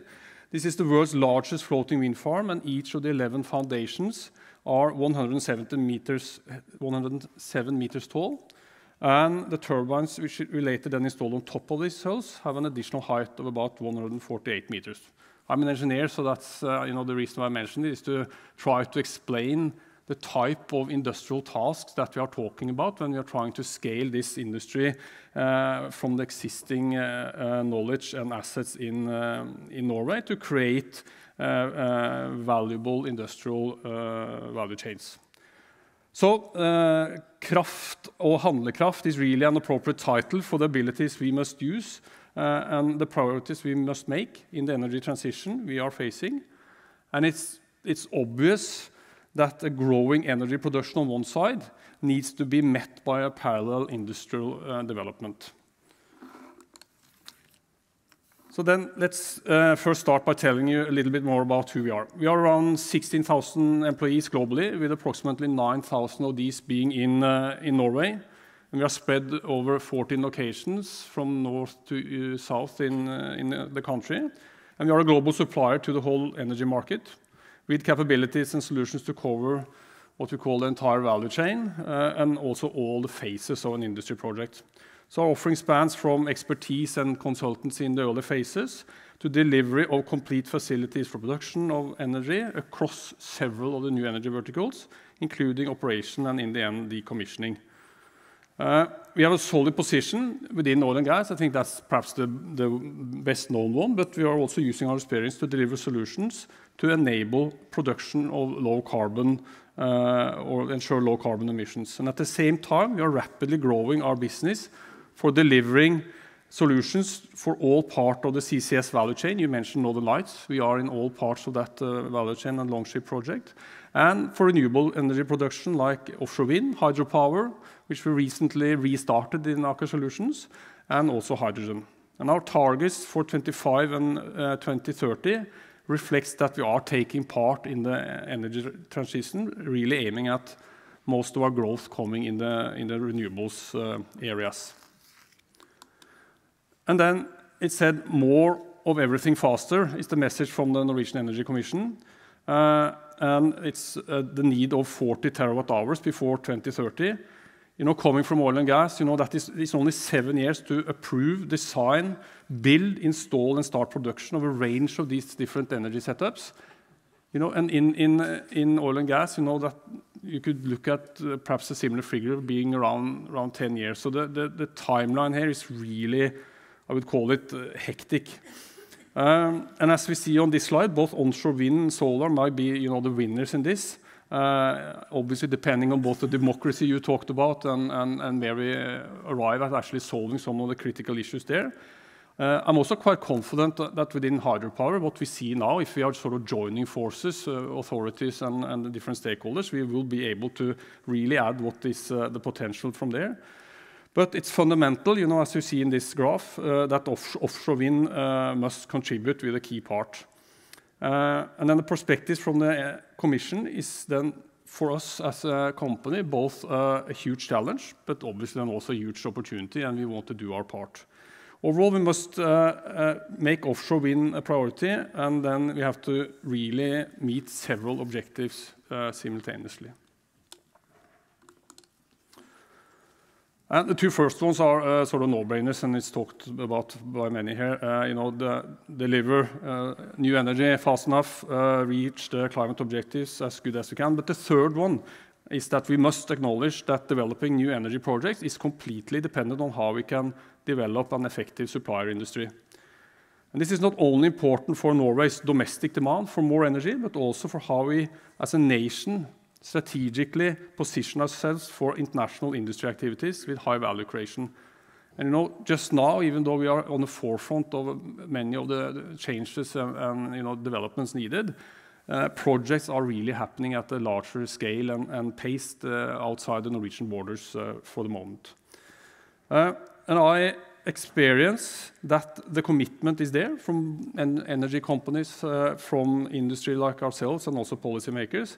So what's important now is really to transfer these ambitions into, you know, actual strategies and plans for the industry, and also then trigger projects. You know, 100 years ago, it's a story about Norway combining hydropower with the growth of a new kind of industry and knowledge areas, including the supply industry. Then 50 years ago, you know, we did the same, I would say, where we radically took on the opportunity within oil and gas, not only to produce, but also to build and change and transform the industry and the society at large. And the existing supplier industry provides a good foundation for growing new activities. It's a sort of a daring change project to think that, you know, classical high-grade class of oil and gas industry solving the most complex tasks can be relevant for the much sort of lean, industrialized, standardized new energy areas. But I think that's the best starting point. And I think that we have to recognize that new industries, for example, offshore wind, requires that the supply industry can rapidly adapt and develop capabilities and expertise in a lot of key areas. And not the least, the supplier industry, both globally and in Norway, must significantly increase their capacity. And looking at capacity, the accumulated ambitions for offshore wind in Northwest Europe is to install 340 gigawatts before 2050.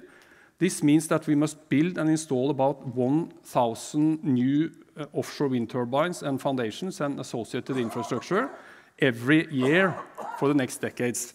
You saw one of the Hywind Tampen foundations.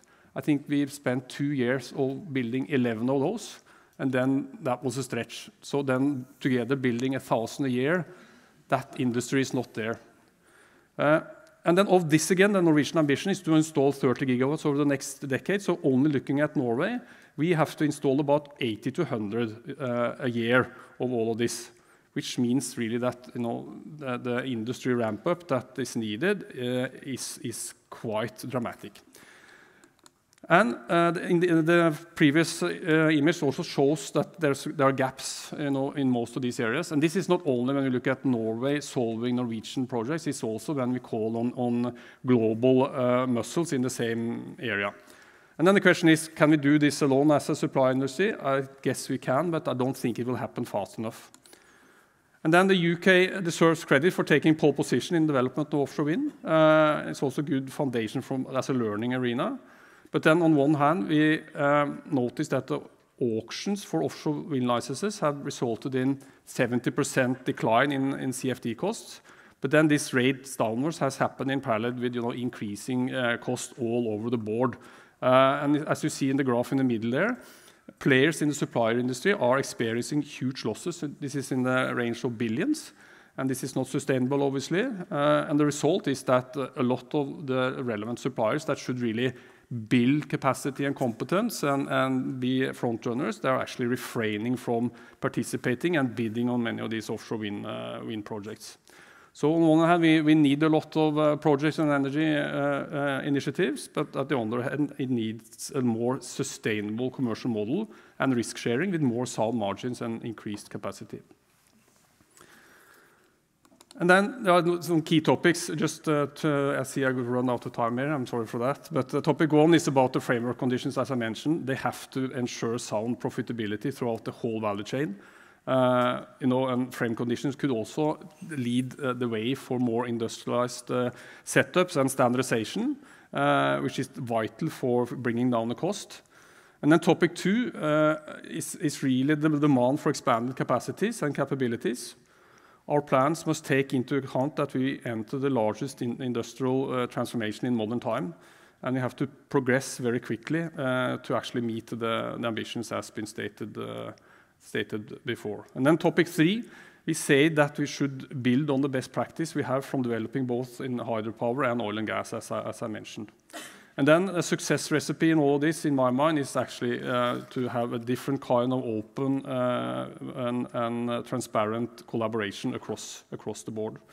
You mentioned, the debt financing, project financing, that has been an issue which has really led to the sequence of things being that banks with developers, they cap the deal, and then they actually bring the risk at a too early point in time onto the supply chain. So that has really been one main reason for these projects being not starting at the right starting point, and has led to huge losses for many of the players.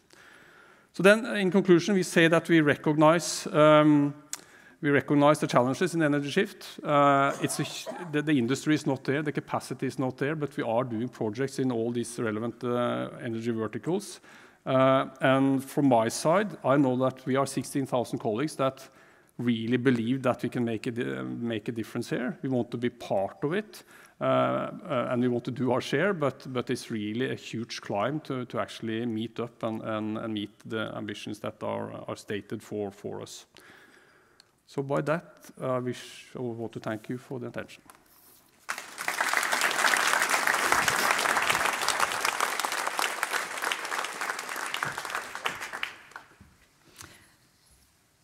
Vår neste innleder Hilde Tonne. Hun konsernsjef I Statnett og vil snakke om hvordan nettutbyggingen selve nøkkelen for omstilling, og hvordan digitalisering og automatisering en forutsetning for å lykkes.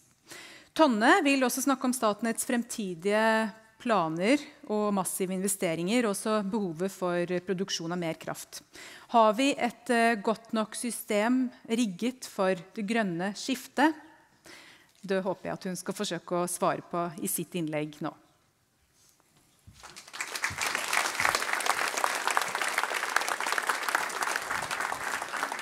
Thank you very much. I'm going to copy Kjetil and do this in English as well, as we prepared for that. So let's just go ahead. I wanted to start by saying it's a pleasure to be here. Everyone talks about the grid now. That's a bit unusual for us. We used to be the company where your girlfriend's father used to work. Currently, we get much more attention than that. We have two main tasks in a transmission system operator like Statnett. We plan, develop, operate, and own the transmission grid. Everybody knows that. And in addition to that, increasingly complex, we balance the power system. The power system moving into be more and more unregulated. That is a huge challenge. I want all of you to remember that when I go through what I would like to share with you. First of all, net zero has been decided. Net zero 2050 is actually happening. It's by law, it's by obligation and ambition, but it's happening. The energy mix is changing as we sit here every day. We know that. We want that. What's interesting is to know that Norway, for 40 years, has been running and operating a renewable energy system. We can learn from that. The world can learn from that. Norway is the most electrified country in the world. We are probably the most interconnected country in the world. We can learn from that. That does not mean that Norway is done. By far, it does not mean that. But it means that the world can learn from it. And we should spread that. First of all, what do we know? We know that in order to run a net zero based on renewable energy system, we need flexibility. We need all the flexibility we can get. We need the flexibility that we get from interconnectors with other countries. We need to get used to that.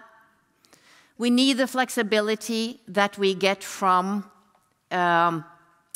flexible demand with everyone connected to the grid. Much more of that. We're a bit used to it in Norway, but much more of that everywhere. And we need the flexibility that we can get from cross-sector. Electrolysis from hydrogen will probably be very central into the future, and batteries and other ways of storing and switching and creating flexibility. The third thing we need is automation, as was mentioned here. And currently, we're doing that. We're in the middle, together with many colleagues all over Europe, but in the Nordic region currently, we're deploying a huge project called the Nordic Balancing Model. We're investing billions of years through that, ensuring and utilizing artificial intelligence, machine learning, in order to go from intraday trading, intraday balancing, towards real time. It's not possible to run a renewable system like this without doing that. It's very complex to get there, but we're in the middle of it, and it will happen. So, the grid. Massive investments are happening. Massive investments are being planned. Only in Norway, Statnett is planning the next 10 years, or up towards 2030, investing close to 100 billion Norwegian kroners, 10 billion euros. And for the rest of the underlying grids, for the distribution companies, they plan the double. And in Europe as such, it's being planned close to 600 billion euro in investments. And those of you who will know a little bit more about this, you know that Germany, for instance, just issued their grid development plan, postulating close to 130 billion euros invested by 2045 in Germany only. There's so much money going into this. There's so much activity having to happen in order to deliver on the green transition. On top of this, because this was onshore, on top of this, we have the grid that will be needed in the North Sea if we start and continue to build offshore wind. And it's happening as we speak. Norway has, as was mentioned, the ambition of 30 gigawatts installed by 2040, 2050. That's a lot. That's doubling the energy system of today in Norway. And the rest of Europe, when you sum everything up, it will be 400 to 500 gigawatts of ambitions within 2050. It's a lot. And in order to get there, we need a grid, probably a meshed grid over time, including hybrids, including radials, including seeing the grid we see onshore coupled with a grid offshore. This needs to be operated. We need to balance what's happening out there. It's a huge task. So what is then being done? What's being done is we plan this according together with what we do onshore. We plan for an architecture, and we collaborate with everyone from National Grid, Energinet in Denmark, Tenet in the Netherlands, and others. And the challenges are the supply industry is not there at all with the volume that is needed. The talents and competences needed, including the technology development needed, is not there yet. And it's extremely important now that we get going on the regulatory basis that will be needed in having this across 5 to 6 different nations. So, the challenges are there, we're working on it, we will get there, but we need a clarification of the role of infrastructure, also coupled with the discussion we have on offshore wind in Norway. That's extremely important for us to get started to work on this. I want you to see this triangle perspective.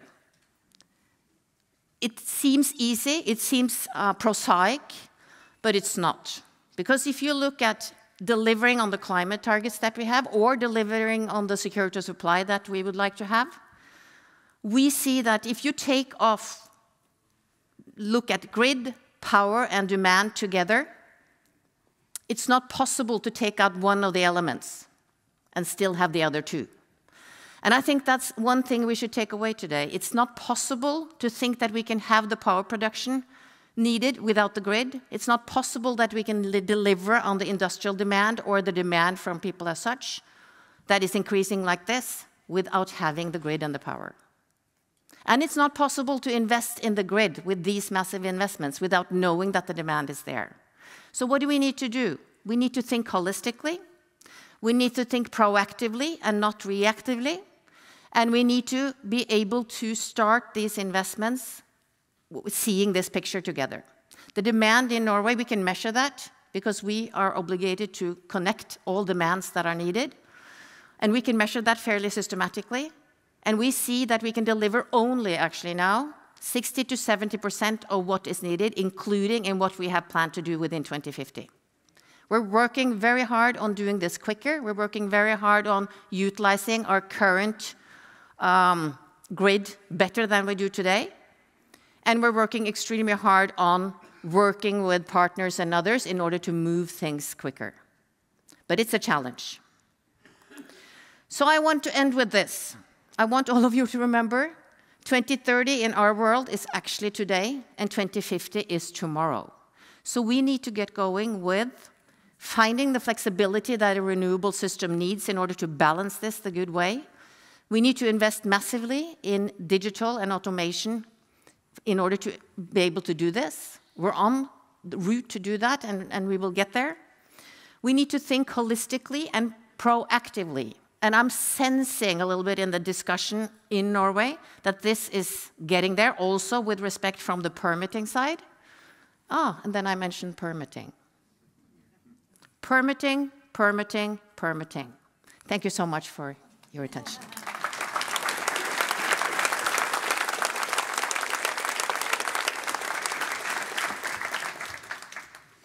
Tusen hjertelig takk. Til vår neste sesjon så skal vi nå få opp næringsminister Jan Christian Vestre, stortingsrepresentant for Høyre Nikolai Astrup, Guri Melby fra Venstre, og vi skal snakke om realismen i å nå klimamålene, ikke minst også hva en energiomstilling krever av handling.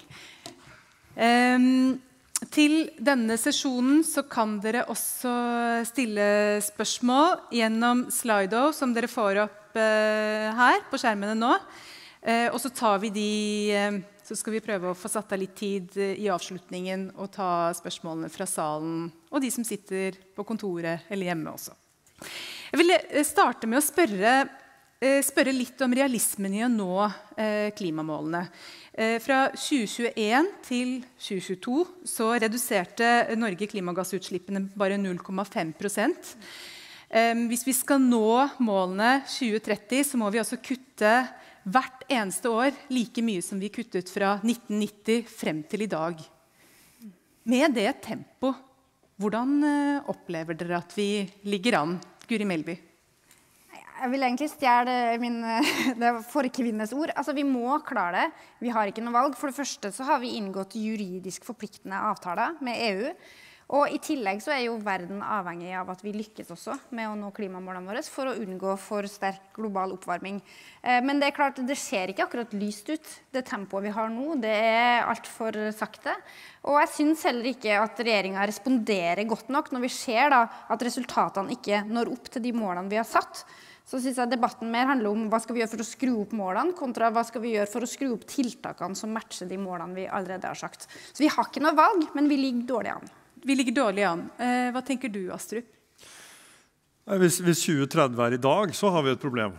Det helt åpenbart. Men det det heldigvis ikke, selv om Hilde Tonne har helt rett i at det veldig, veldig kort tid til, og vi må skynde oss for å få det til. Fremtiden heldigvis ikke lineær, den må være eksponentiell, og med det så mener jeg at vi må altså fase inn nye teknologier i et mye, mye høyere tempo enn det vi har gjort før, og det kommer til, tror jeg, å skje veldig mye frem til 2030. Spørsmålet om det nok, og som Gura inne på, så har vi jo nå et juridisk rammeverk rundt klimaarbeidet vårt, som mye mer forpliktende enn det noen gang har vært før, og det betyr at det vil straffe seg også i den andre enden, hvis ikke vi klarer å levere på dette. Men vanskelig, det blir det. Men du tror ja? Nei, altså som sagt, vanskelig blir det. Det mye som skal skje, og det egentlig 3 ting som jeg mener viktig, som vi må ha på plass. Det ene kraft, det andre kapital, og det tredje kompetanse, og akkurat nå så sliter vi på alle 3. Så snakke mer om det etterpå, men Vestre skal også få lov til å svare på det. Når vi klimamålene? Svaret ja. Og det ikke noe land i verden som har bedre forutsetninger enn oss for å få det til. Men vi kom i gang alt for sent. I 1990 så var Norges samlede utslipp 51 millioner tonn CO2. I 2021 var det 49 millioner tonn CO2. Vi har altså brukt 33 år på å kutte 2 millioner, eller 4% av de 55% vi skal kutte frem til 2030. Det positive at nå skjer det historisk mye på en gang. Og det som gjør meg mest begeistret at det drevet av det private næringslivet. Vi ser nå en rekordutbygging av nye prosjekter innenfor grønn industri. Aldri vært investert mer i nye grønne verdikjeder. Det ligger nå an til en dobling av norsk kraftproduksjon de neste 2 tiårene. Det en forutsetning for å få til både klimamålene og omstilling av økonomien. Vi ser nå at kapital, både privat og statlig, vrir seg i mye grønnere retning. Vi det første landet i verden som forventer at de statlige selskapene skal ha vitenskapsbaserte klimamål. Vi vrir nå hele innkjøpspolitikken, 650 milliarder i året, til å fremme grønn omstilling, vekte miljøet med 30%. Trapper opp CO2-avgiften med 21% bare i år. Aldri har vært høyere bevilgninger til Enova. Det skjer enormt mye på en gang. Men det et stort etterslep, og jeg mener at vi kommer til å få det til. Men vi trenger alle gode krefter på laget, og så må vi slutte å skape tvil om vi klarer det. Vi må heller se hva skal til for å få det til, og hvis vi ikke har identifisert nok tiltak nå for å klare det, så får vi pinadø identifisere de siste tiltakene ASAP og iverksette dem. Men dere har likevel litt forskjellige innfallsvinkler på hvordan man skal løse det. Hva tenker du, Guri Melby, om hva som skiller dere som står her på scenen i dag? Jeg tror det som Nikolai Astrup oppsummerte med, kraft, kompetanse, kapital, det tror jeg vi alle kan stille oss bak, men så tror jeg vi har ganske ulike virkemidler for hva det som skal til da, for å utløse det. Jeg tror for eksempel ikke at vi kan fortsette det med den sterke satsingen på fossilindustrien, samtidig som vi skal bygge opp fornybar-næringen så sterkt. Fordi det vil kreve kompetanse, og det vil kreve kapital. Og jeg synes jo det bildet som næringsministeren tegner opp med denne voldsomme oppblomstringen som skjer innenfor fornybar, ikke nødvendigvis helt stemmer med virkeligheten. Det vi så for eksempel da regjeringen kom med statsbudsjettet sitt i fjor, og et nytt skatteregime både for vindkraft og for vannkraft, var jo at veldig mange viktige investeringer stanset opp. Veldig mange prosjekter som kunne ha bidratt til å gi oss mer fornybar energi fram mot 2030, altså det som det ganske sånn kortsiktige. Mange av de prosjektene nå bremset opp, og vi har fortsatt ikke fått avklart hvordan de skattereglene skal være, og fortsatt så ligger mange av de prosjektene i skuffa. Mens det motsatte eksempelet da, hva var det som skjedde da oljenæringen sleit i 2020 for eksempel, var jo at vi fikk et bredt flertall for en subsidiepakke for oljenæringen, så nå har bidratt til at kapitalen og kompetansen har strømmet til oljenæringen. Det mener jeg en feil prioritering, og det ikke bare det at vi da øker verdens utslipp med det, men vi forhindrer faktisk konkurransekraft for Norge innenfor fornybarnæringen, og det var kanskje det største skillet mellom Venstre på en side og Høyre og Arbeiderpartiet på andre siden. Så skal Vestre få svare på det samme, og så Astrup. Ja, jeg enig i en del av det du sa, men vi må ha to tanker i hodet samtidig. Og nå står Europa i den største energikrisen på 50 år. Og norsk eksport av gass ikke bare avgjørende for europeisk energisikkerhet, det helt avgjørende for europeisk stabilitet. I tillegg så bidrar naturgassen vår til å avkarbonisere energimarkedet i Europa gjennom i første omgang å erstatte kull, i annen omgang gjennom at vi kan konvertere den til blått hydrogen med karbonfangst og lagring.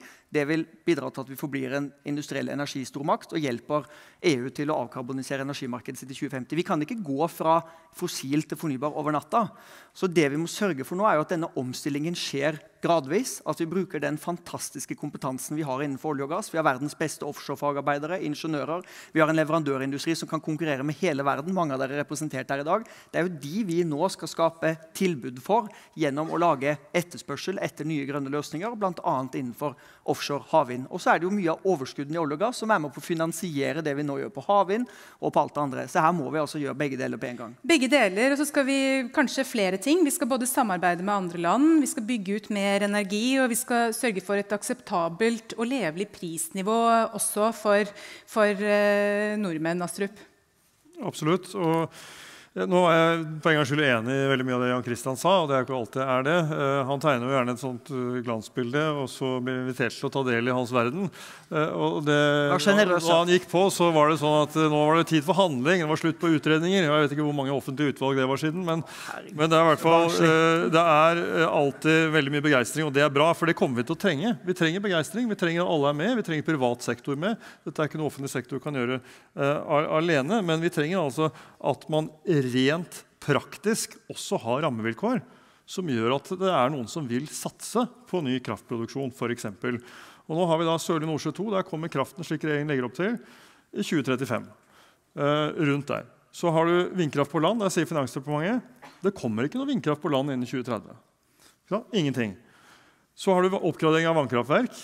Ja, det var 35 milliarder i prosjekter som lå på bordet, så kom det et statsbudsjett, og nå de av bordet. Så vi må altså koble festtalene på den ene siden med den praktiske handlingen på den andre siden og ha rammevilkår som gjør at dette lønner seg. Hvis ikke så kommer det ikke til å skje. Men har vi det, så starter en snøball å rulle som ikke lar seg stanse. Da det mulig å få til ny kraftproduksjon, da det mulig å kutte utslippene raskt, da kan vi få til eksponentiell utvikling, og det trenger vi på alle disse områdene. Og da kommer vi også til å trenge privat kapital. Og det helt avgjørende, og da må vi sørge for at det attraktivt å være her og investere her og ta del i den veksten som må komme inn for grønn omstilling. Da skal Vestre få svare kort på det. Jeg ser at vi sliter litt med tiden. Vi skal også rekke, nå har jeg sagt mange ganger at dere må sende inn spørsmål, og det renner inn her, så vi må rekke noen av de spørsmålene også, ellers så blir det et løftebrudd. Så Vestre skal få en kort kommentar, og så Melby. Vestre. Altså, nå prøvde jeg å heve meg litt over dette og se hva kan vi være enige om, men det helt greit å diskutere på den måten der, hvis du har lyst til det. Det har aldri skjedd mer på utbygging av kraft til havs enn det gjør nå. Vi skal bygge 1500 flytende havvindturbiner de neste 2 årene. Vi har aldri bevilget mer penger til energimyndighetene for å få ned tempo på konsesjonsbehandlingen av linjer på nett. Det var deres regjering som satte full stopp på vindkraft på land i 2008. Vi har startet konsesjonsbehandlingsprosessene igjen. Det er vi som har lagt frem handlingsplanen for utbygging av kraftnett, der vi går bort fra førstemann til mølla, og nå går over til at vi skal prioritere modne prosjekter. Det satses på sol, det har aldri vært satset mer på energieffektivisering, og vi jobber tett sammen med EU og Tyskland om energipolitikken for å få nyttiggjort oss av alle disse tingene her. Så i stedet for å stå opp om morgenen og bare snakke ned Norge og si at alt går nedenom hjem, når det aldri har vært investert mer i grønn industri, så synes jeg heller vi skal invitere bedriften og næringslivet på å tegne et positivt budskap. Hva kan vi få til sammen? Og jeg gjentar invitasjonen. Hvis det er andre virkemidler, andre tiltak, nye grep vi kan gjøre sammen for å få enda høyere tempo, så kom med det. For denne regjeringen har tenkt til at Norge skal nå klimaforpliktelsene innen 2030, og da haster det å holde tempoet oppe. Kort, Melby. Ja, først må jeg få lov å kommentere en ting. Det er jo ikke sånn at oljeskattepakka er det som redder gasskrisa i Europa akkurat nå. Oljeskattepakka har bidratt til et rekordhøyt antall pudder. Det letes og skal finnes olje som da vi skal pumpe opp om 10-20 år. Forhåpentligvis har Europa greid å finne seg andre energikilder. Det sier de også selv at de har tenkt. Og de øker produksjonen av fornybar kraft mye høyere tempo enn det Norge greier. I Nederland har for eksempel solenergi gått fra å være 0 til 15% av innsatsen deres i kraftmarkedet på en 5-6-7 år. Vi er ikke i nærheten av de tallene. Og så er jo også utfordringen, altså Høyre og Arbeiderpartiet kan godt bruke denne debatten på å skylde på hvem som har gjort for lite før, men jeg tror vi skal snakke mest om hva vi kan gjøre fremover. Og problemet da, Jan Christian, er at selv om det er veldig bra at det bygges ut havvind på Sørlige Nordsjø 2, så vet alle som sitter i denne rommet at den utbyggingen kunne være dobbelt så stor, og den kunne vært mye billigere for staten hvis vi bare hadde sagt ja til hybridkabler. Så hvis det er bare det å holde Senterpartiet i regjering som forhindrer at vi greier å finne mer energi i Norge, så synes jeg vi skal tenke litt. Jeg hører at vi 15 sekunder på det. Det må bli 10 sekunder, Vestre. Vi kommer til å bygge hybride kabler, og vi kommer til å bygge radialer til utlandet når vi skal doble norsk kraftproduksjon. Men nå trenger vi all den kraften vi kan få hjem til Norge. Og jeg synes sjefen i Norsk Industri, Ståle Kyllingstad, sier det veldig godt. Det er uansvarlig av Høyre og Venstre å ikke være med på å legge rammebetingelsene for utbygging av havvind. Det er cirka det samme som når vi sto på startstreken av olje- og gasseventyr og si vi vil ikke være med, vi vil ikke si hva vi mener om dette, vi har ikke lyst til å være med å lage brede forlik for at næringen skal ha forutsigbarhet. Jeg er veldig glad for at et flertall på Stortinget nå er med, sånn at vi kommer i gang med denne utbyggingen. Og du må gjerne tro, Nikolai, at dette skjer i 2035, men vi er helt klare på vi skal være i produksjon på de første feltene til havs i 2030, og det kommer vi til å få til. Men det må jeg få lov å svare på, fordi da er det litt underlig at din regjering fremmer en proposisjon til Stortinget hvor det tar 10 år å utvikle prosjektet. Og da så sier både du sier det nå, Aasland sa det i Stortinget, da måtte han rygge litt grann, for det var åpenbart at i Stortinget kan du ikke si hva som helst, her kan du gjøre det. Det tar altså 10 år, det er din regjering som har lagt frem den prosessen. I tillegg så på vindkraft på land, det er jo ikke jeg som sier at det ikke blir vindkraft på land, jeg håper det blir masse vindkraft på land. Det er Finansdepartementet som sier at det ikke blir det, og det skjønner jeg jo med det rotet dere har stelt i stand med grunnrenteskatt. Så det er på en måte, det du sier og det du gjør må henge sammen, Jan Christian, og det gjør det ikke. Heldigvis for dere så skal dere få lov til å fortsette denne diskusjonen etterpå også. Men vi har altså fått inn litt spørsmål. Hvordan kan vi hindre at oljenæringen fortsetter å stikke av med de beste hodene ved å utkonkurrere på lønn? Guri Melby. Altså, alt det her handler om rammevilkår. Hvis vi greier å gi stabile rammevilkår for fornybarnæringen, ikke drive og kaste inn nye skatteendringer på kort sikt uten at noen har blitt hørt i forkant, men la næringen også få si sitt, la næringen få lov til å være med og si hva som skal til da, for at vi får de utbyggingene vi trenger, i stedet for å bruke alle subsidiene på oljenæringen. Det er det enkleste og det mest effektive vi som politikere kan gjøre. Da lar vi markedet virke til det beste for klimaet. Astrup, ikke kom med noe angrep på Vestre nå. Bare svar på spørsmålet. I Statkraft så har de vel skjønt at det er bonusordninger som skal til for å holde på de aller beste. Men fra spøk til alvor, det er jo ikke et spørsmål. Enten satser vi på fornybar, eller så utvikler vi sokkelen. Disse to tingene henger veldig tett sammen. Og den kompetansen vi har opparbeidet gjennom 50 år på norsk sokkel, den er ekstremt verdifull i det vi nå skal gjøre i videreutviklingen av aktivitet på sokkelen, både innenfor havvind, også CCS og blått hydrogen. Så dette er ikke en enten eller, det er et både og. Og aktivitetspakken den løper ut i 2026. Etter det så er det ledig kapasitet på norske verft, og da trenger vi å fylle den opp med aktivitet. Og vi kunne fått enda mer aktivitet hvis vi hadde hatt en annen regjering. Det jo mantra ditt om dagen, da, bare å si at alt hadde vært litt bedre uten å men nå fortelle skulle hva du svare på det spørsmålet du fikk. Det ikke riktig, jeg har vært tydelig på hva vi ønsker. Vi har vært veldig tydelige med hva vi ønsker med Sørlige Nordsjø 2. Tredoblet produksjon av hva du nå legger opp til. Vi vil ha det raskere ved å slå sammen steg i konsesjonsprosessen.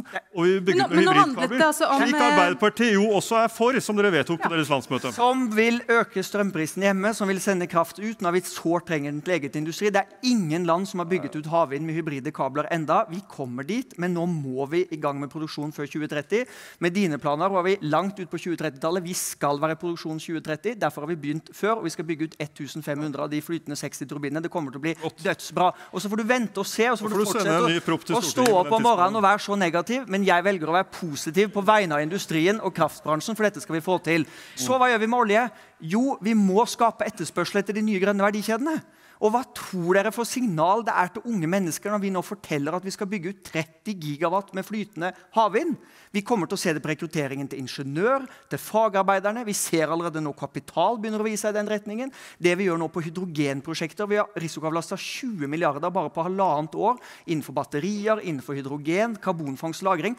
Alt dette vil bidra til å gjøre de nye næringene mer lønnsomt, og da vil det gradvis omstille norsk økonomi, gi oss flere bein å stå på, og ja, vi skal nå klimamålene våre. Vi skal gjøre alt av alt. Det sa din statsminister i dag tidlig også.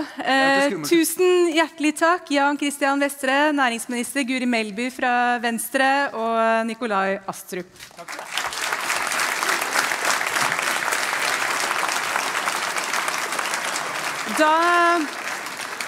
Da blir det en 20 minutters pause, så kan dere fortsette å diskutere, eller strekke litt på bena, og så ses vi.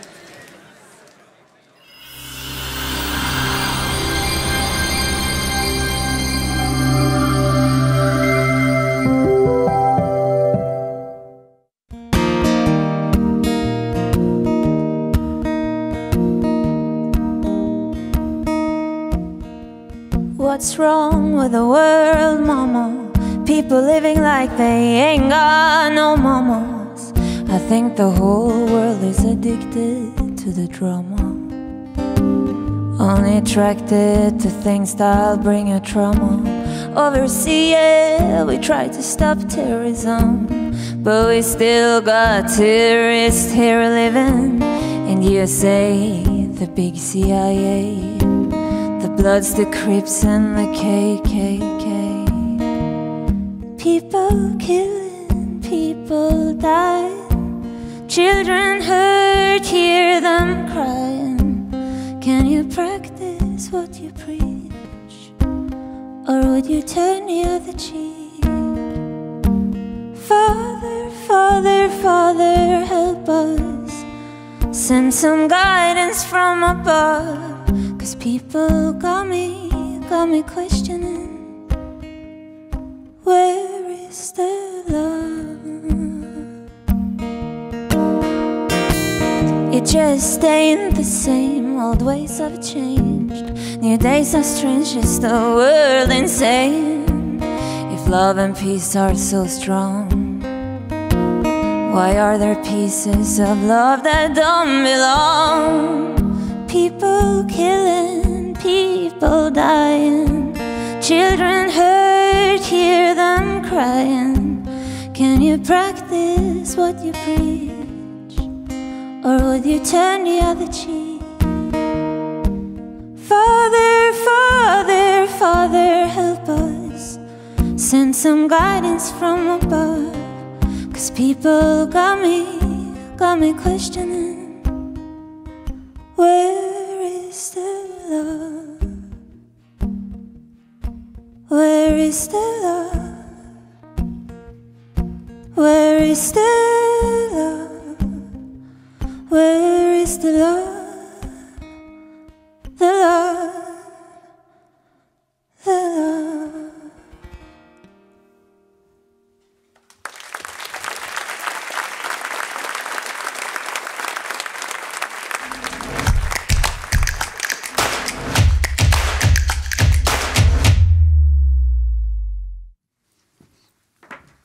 Tusen takk til Oda Dahl, også kjent fra The Voice, som nå passende nok spilte Where is the Love? av Black Eyed Peas, og til neste år så kommer hun også ut med egne låter. Folk opplever høyere bensinpris, inflasjon, generelt svært økte levekostnader. Og verre skal det bli, sier mange. Norge trenger også mer kraft og effekt, som vi har hørt gjennom dagen. Kraftutbygginger har blitt møtt med stor motstand både lokalt og nasjonalt, og vi har sett at det vekker enorme følelser.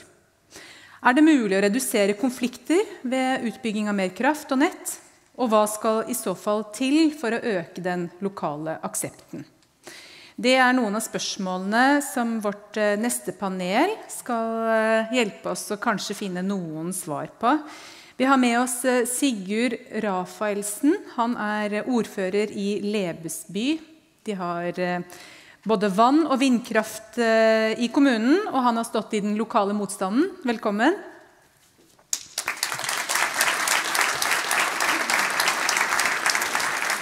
Jeg skal få opp Sverre Godtås. Han har de siste årene ledet Herøya industripark og også vært medlem i Energikommisjonen, tidligere også erfaring fra Statkraft.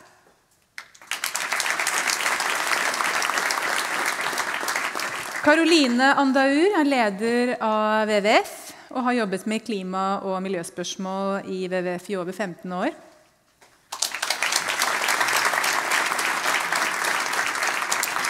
Og Birgitte Ringstad Vartdal er konserndirektør i Statkraft med ansvar for Norden.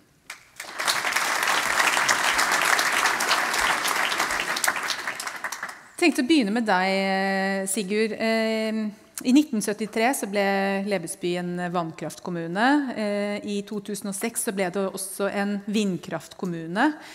Og nå fremover så er det planlagt flere vindkraftprosjekter i kommunen.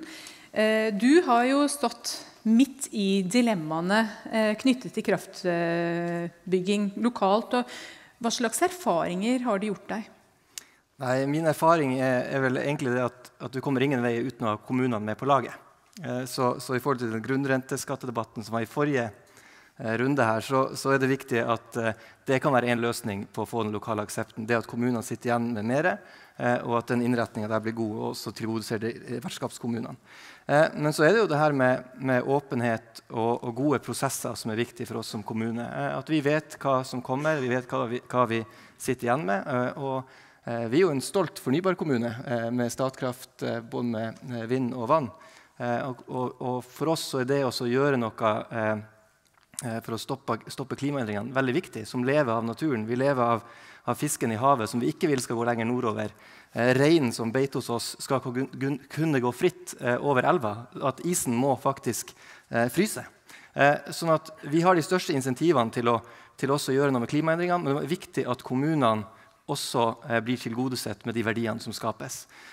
Og vi som lever ved siden av vindmøller, vi kjenner oss ikke bestandig igjen i all den motstanden. For vi er også stolt av det å produsere ren fornybar energi. Vi skal snakke mer om det også etterpå. Caroline Andaur, kraftbransjen løser jo klimautfordringene, men bygger også ned natur. Det er mye mer behov for areal. Hva tenker du om dilemma klima på den ene siden, det langsiktige, og natur her og nå? Jeg tenker det er egentlig litt kunstig skapt dilemma, fordi vi må løse både naturkrisen og klimakrisen samtidig. Og hvis en tenker på naturens rolle i møte med klimaendringene, så tar de opp halvparten av de menneskeskapte CO2-utslippene årlig. Og en intakt natur er vårt beste vern mot klimaendringene som kommer i forhold til hvordan vi takler mer ekstremer, for eksempel. Så en må se det i sammenheng, en må integrere det, og en må ikke tenke at her er det nødvendigvis et motsetningsforhold. Men det betyr er at rammebetingelsene for industrien, den optimale løsningen for selskapene på drift og økonomi, må kanskje endres hvis en skal ta inn over seg både natur, men også for eksempel menneskerettigheter. Sverre Godtås, det er kanskje ikke et syn du deler, sett fra industrien? Jo, det er ikke noe problem å være enig i det, men det er jo som Caroline sier, det er et dilemma, og det må vi få løst. Men hun sier at det ikke er en motsetning nødvendigvis. Det er ingen, ja. Så skal jeg ikke stå og si at det motsetning. Det en motsetning. Hvis du skal høste fra naturen, så må du på et eller annet vis bruke den. Og hvis høstinga går på fornybar kraft eller bygge industri, så betyr det at du putter konstruksjoner et sted hvor det før var natur. Så det vil jo alltid være en diskusjon, et dilemma der. Men det klart, dette må vi kunne få diskutert og få gjort på en fornuftig måte. Nå har vi 2 kraftige drivkrefter i verden. En klimautfordringer, som vi må jobbe med for å holde oss under 1,5 grad, eller hva vi nå har lyst til å prøve på. Og det andre at vi har vedtatt at vi skal verne omtrent 30% av naturen vi har. Det et dilemma. Ikke det at vi må verne 30% av naturen vi har, det synes jeg fint. Ikke det at vi må håndtere klimakrisene, det helt nødvendig. Men vi må finne måter å gjøre det på som gjør at vi som mennesker og resten av de som på denne jorda faktisk kan leve her videre. Og så vil det alltid være noen som går mer ut over andre. Hvis det bygges en vindturbin på en fjelltopp i Fosen, så går det ut over noen. Selv om ikke jeg som sitter med industrien på Herøya ser noe til det. Og før var dette litt annerledes. Da bygde man gjerne kraftverk der fabrikken skulle stå, og det var mye lettere å se koblingen mellom det du bygde og det du skulle bruke den til. Nå blir dette så fjernt at det vanskelig å få befolkningen med seg på å se at dette det vi bidrar til ved å stille vår natur til rådighet, bidrar til å løse en annen problemstilling. Birgitte Vartdal, som Norges største utbygger av fornybar, tror du at dere vil få nok aksept til å bygge ut nok kraft? Ja, nå har jo statsministeren og andre her sagt at det skal vi få til. Jeg tror det, men det krevende. Så tror jeg at den debatten som vi har hatt her inne i dag, og som går en del steder, trenger også å løftes ut, slik at alle med på den. At det tydelig hvilke valg vi tar. Fordi at hvis vi ikke velger å bygge ut kraft, så har det også en konsekvens. Enten gjennom at vi må importere kraft, eller at vi ikke når klimamålene som eksempel. Men det mulig. Vi må gjøre det på en skånsom måte. Jeg tror vi må ta de utbyggingene som påvirker minst. Vi må passe på å forvalte den kraften vi har. Det utrolig viktig. Og så tror jeg også at vi må være tydeligere på tidsaspektet. Det har jo vært snakket om i dag at vi skal gjøre det raskere og sånn, men i realiteten så det ganske lange prosesser. Vi må sammen jobbe for å ha grundige prosesser, men å korte ned tida. Hilde Tonne sa at 2030 i dag, jeg vil nesten si at det i går, i forhold til å bygge ut ny kraft. Og den bevisstheten vi nødt til å ta med oss. Karoline Andaur. Ja, vi i WWF ga ut vår første rapport om potensialet på havvind i Nordsjøen i 2010. Vi ga ut en rapport i 2015 som var 100% fornybar på naturens premisser. Allerede da så hadde vi jo konkrete tiltak på hvordan du kunne regulere fornybar energi i forhold til å unngå urørt natur, unngå de truartene, men det også til havs. Men det gikk da på investeringer og kartlegge natur og investering i godt miljøregelverk. Det har han jo ikke gjort, samtidig fordi han har mer ivret til å tilrettelegge for industriutvikling. Og jeg tror hvis en skal komme videre nå, så må en jo ha alle her i salen med på at ja, vi skal investere i subsidier til havvind hvis en vil det, men hvordan kan en investere i naturkartleggingen og gjøre det parallelt? Her finnes det eksempler hvordan en gjør det i utlandet, men her i Norge så har vi hatt en veldig treghet i det systemet. Så når vi nå skal skynde oss fort på fornybar energi, hvordan kan vi også skynde oss på denne naturkartleggingen og ikke vente at den skal komme i etterkant for å unngå konfliktene, for å unngå de verste utbyggingene? Og der må vi snu helt, spesielt på myndighetene, på politikere nå, at det å investere i naturkartlegging, det å investere i de gode prosjektene, det ikke en kostnad som skal stoppe prosjekter.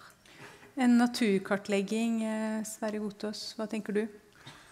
Jo, jeg synes for det første det nødvendig, og det noe man skal gjøre. Og så sitter vi nå med en voldsom utbyggingspotensiale, og i hvert fall på politisk sett lyst til og vilje til å bygge ut i havet, og da det en fantastisk mulighet til å i hvert fall starte riktig der. Så havet jo også i bruk av mange, ikke bare oss som frakter oss selv opp på havet og legger kabler og mye rart der under, men det noen som der, og den kartleggingen såpass, etter min mening, så viktig og så sentral for å få gjennom at det noe staten burde ta umiddelbart og begynne på de områdene nå har lagt ut og si at dette har vi en overordnet plan for, dette tar vi ansvaret for å få gjort. Så jeg i hvert fall sikker på at det blir gjort på en enhetlig måte.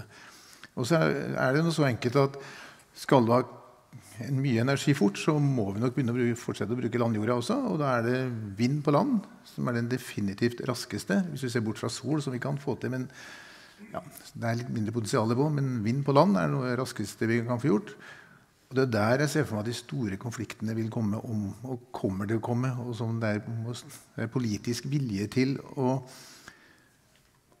ta de prosessene som skal til for å få folk til å forstå hva de egentlig holder på med. En ting at du bygger et vindkraftverk i Lebesby, og så kommer det en elektron eller to ned til Herøya.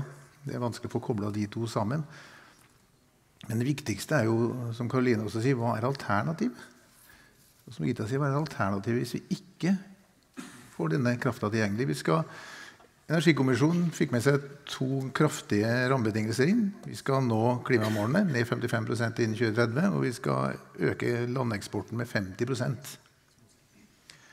Eneste stedet vi kan kutte 55% CO2 i dagens verden.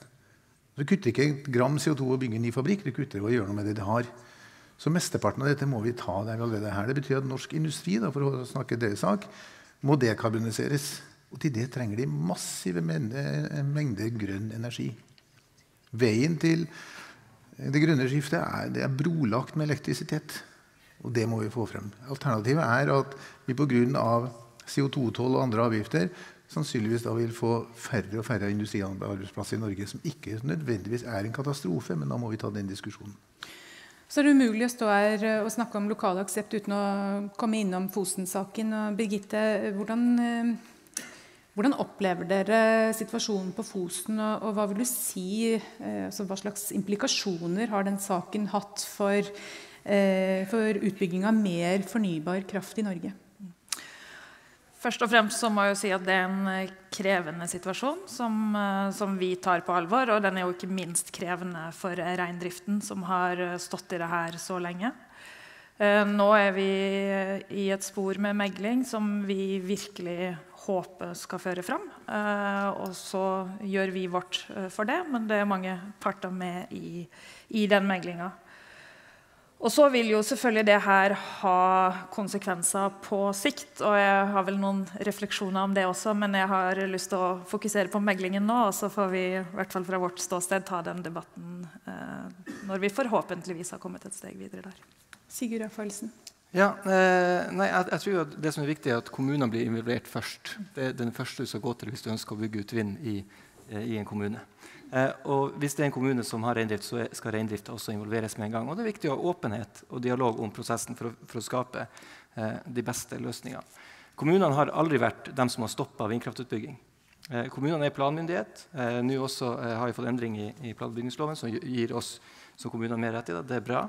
Men det viktig å da ta kommunene med som en likeverdig part i prosessen, så at man med på alle nivåer for hensyn til at de verdiene som kommunen setter høyt. Og vi har også ansvaret for å ivareta alle andre brukere og rettighetshavere i våre arealer. Så det involvering bra. Og så tror jeg at kommunene aldri har vært stopperen, men når man kom med nasjonal ramme, så var det en stopp for vindkraftutbygging. For da fikk alle, trodde man ble påtrengt vindkraft der man ikke ville ha det. Og det var det også forrige regjering som gjorde, og det var det som også var med og bygde opp motstand. Mens nå gjør man grep hvor man gir kommunene tilbake mer makt, man også tilgodeser kommunene mer, og det tror jeg veien å gå for at vi skal få bygd ut mer fornybar energi. Gotaas, du var inne litt på disse dilemmaene, og det ser ut som at noe av vindkraftmotstanden har gått noe ned. Men så det, hvis det altså de sterkeste stemmene jo i lokalmiljøet, ikke sant? Det greit så lenge det langt unna, men når det liksom på nabotomten, så det ikke så, da man ikke så opptatt av det. Ja, det jo, de færreste vil ha en vindturbin i haven, så det noe sånn, eller sikkert meg og mange andre det. Og derfor må det for det første må da kommunene få de verktøy de trenger for å ta de slagene som faktisk vil stå. Det der det må stå. Kommunen har bukta begge endene, heldigvis. Så det finnes ikke et kraftverk på land som ikke blir bygd i en kommune, så de må ha de verktøyene som skal til. Penger sikkert et av de. Men jeg tror også en del av denne prosessen som i hvert fall politiske myndigheter på alle nivåer må bruke tid på, jo også forklare alternativene. For nå har vi liksom en ting, og det vi skal nå et klimamål som for de aller fleste ganske diffust. Selv om det varmt i Oslo i dag og blir varmere om 2-3 dager, så har det alltid vært varmt av og til. Det kan hende vi må få det ned på bakken og si at for AS Norge som nasjon, så dette et valg om hvordan vi vil dra nasjonen vår fremover, hva vi skal bygge vår velferd på, hvor vi skal få inntekter hen, det går på. En eller annen gang kommer denne oljevirksomheten vår til å trappe ned, og vi skal ikke bruke det som en trussel, men det bare et rent fakta. Da skal vi fremdeles ha inntekter, og for eksempel industrien, som jeg selvfølgelig brenner for, den det et viktig del å dra dette videre. Og hvis vi ikke bidrar til at industrien kan dra seg selv inn etter den grønne skiftet vi snakker om, så bidrar vi til å underminere en av våre muligheter til å opprettholde velstanden vår. Og det det diskusjonen til syvende og sist går på. Hvordan Norge vil vi leve i om 15-20 år? Hvor skal vi hente pengene våre? Hvor skal jobbene være? Mindre velstand, Karoline? Nei, men det ikke nødvendigvis ikke tilfellet. Ikke sant? I dag så lever vi jo stort sett av oljefondet og renters rente der. Og det viktig med påfyll inn der og skape, som du sier, verdiskapende jobber. Liksom at ikke alle jobber i det offentlige. Vi skal ha industrijobber, og så kan vi velge hvor vi vil putte de. Så det betyr ikke mindre velferd. Og knyttet til det så vil jeg si at vi har en naturkrise, vi har en klimakrise, men vi snakker veldig liten om den tredje krisen. Du et annet sted i verden nå, så snakker du om en rettferdighetskrise. Fordi fordelingen av goder skjevt, en opplever dyrtid veldig forskjellig, og en ser blant unge nå også en tillitskrise eller en sosial krise. Og det ser vi i urbefolkningsgrupper over hele verden, der en har en tillitskrise, en har en sosial krise på grunn av at storsamfunnet har behandlet.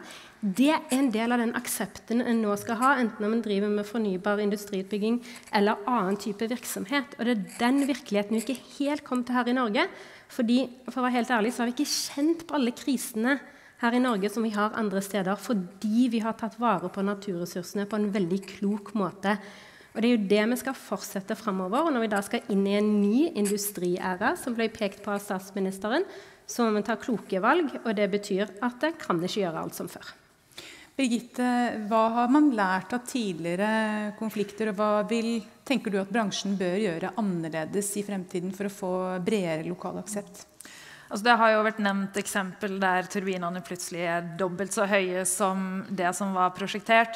Jeg tror ikke nødvendigvis at det lar seg gjøre lenger, men det å være til stede lokalt, synliggjøre for befolkningen, hvordan vil det prosjektet se ut, være i dialog, tror jeg veldig viktig for å skape en trygghet.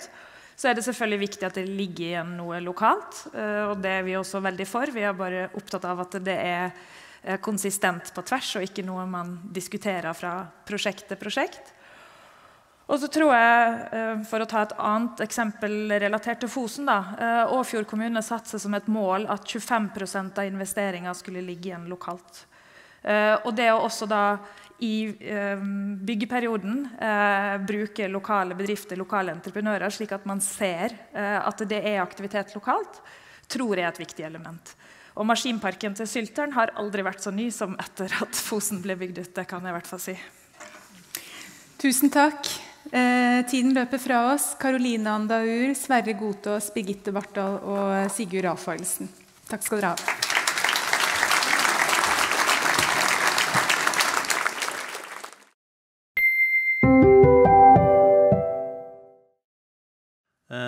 Da vi på torsdag ble klar over at det var annonsert en demonstrasjon, så diskuterte vi det og syntes det hadde vært hyggelig å invitere inn representanter for de viktige stemmene. Så vi har invitert, og dere skal ha skryt for at dere sporty på kort varsel å stille opp, så har vi invitert styreleder Larissa Avelar i Latinamerika-gruppene, og Elle Ravna Nekkelejärvi fra NSR Norat for å holde 2 korte, 3 minutter lange presentasjoner. Så vil Christian etterpå kommentere kort, så da skal dere få en mikrofon, og så gir jeg ordet til dere.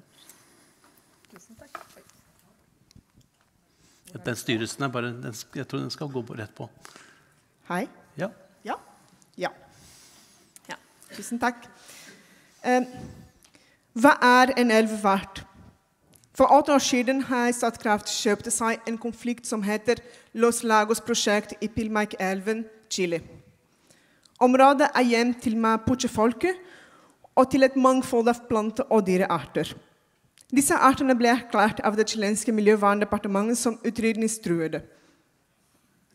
Der ble det også oppdaget arkeologiske funn fra før kolonitiden. Pilmaiken viser at en elv kan gi et hjem, kan være en kulturell og historisk arv. Det disse rikdommene Statkraft setter i fare med sitt prosjekt på Los Lagos. Så hva en elv verdt egentlig? For Statkraft elven verdt 400 udokumenterte konsultasjoner med urfolksgrupper. Vi I lag har spurt med informasjon om konsultasjonene, men har ikke fått det.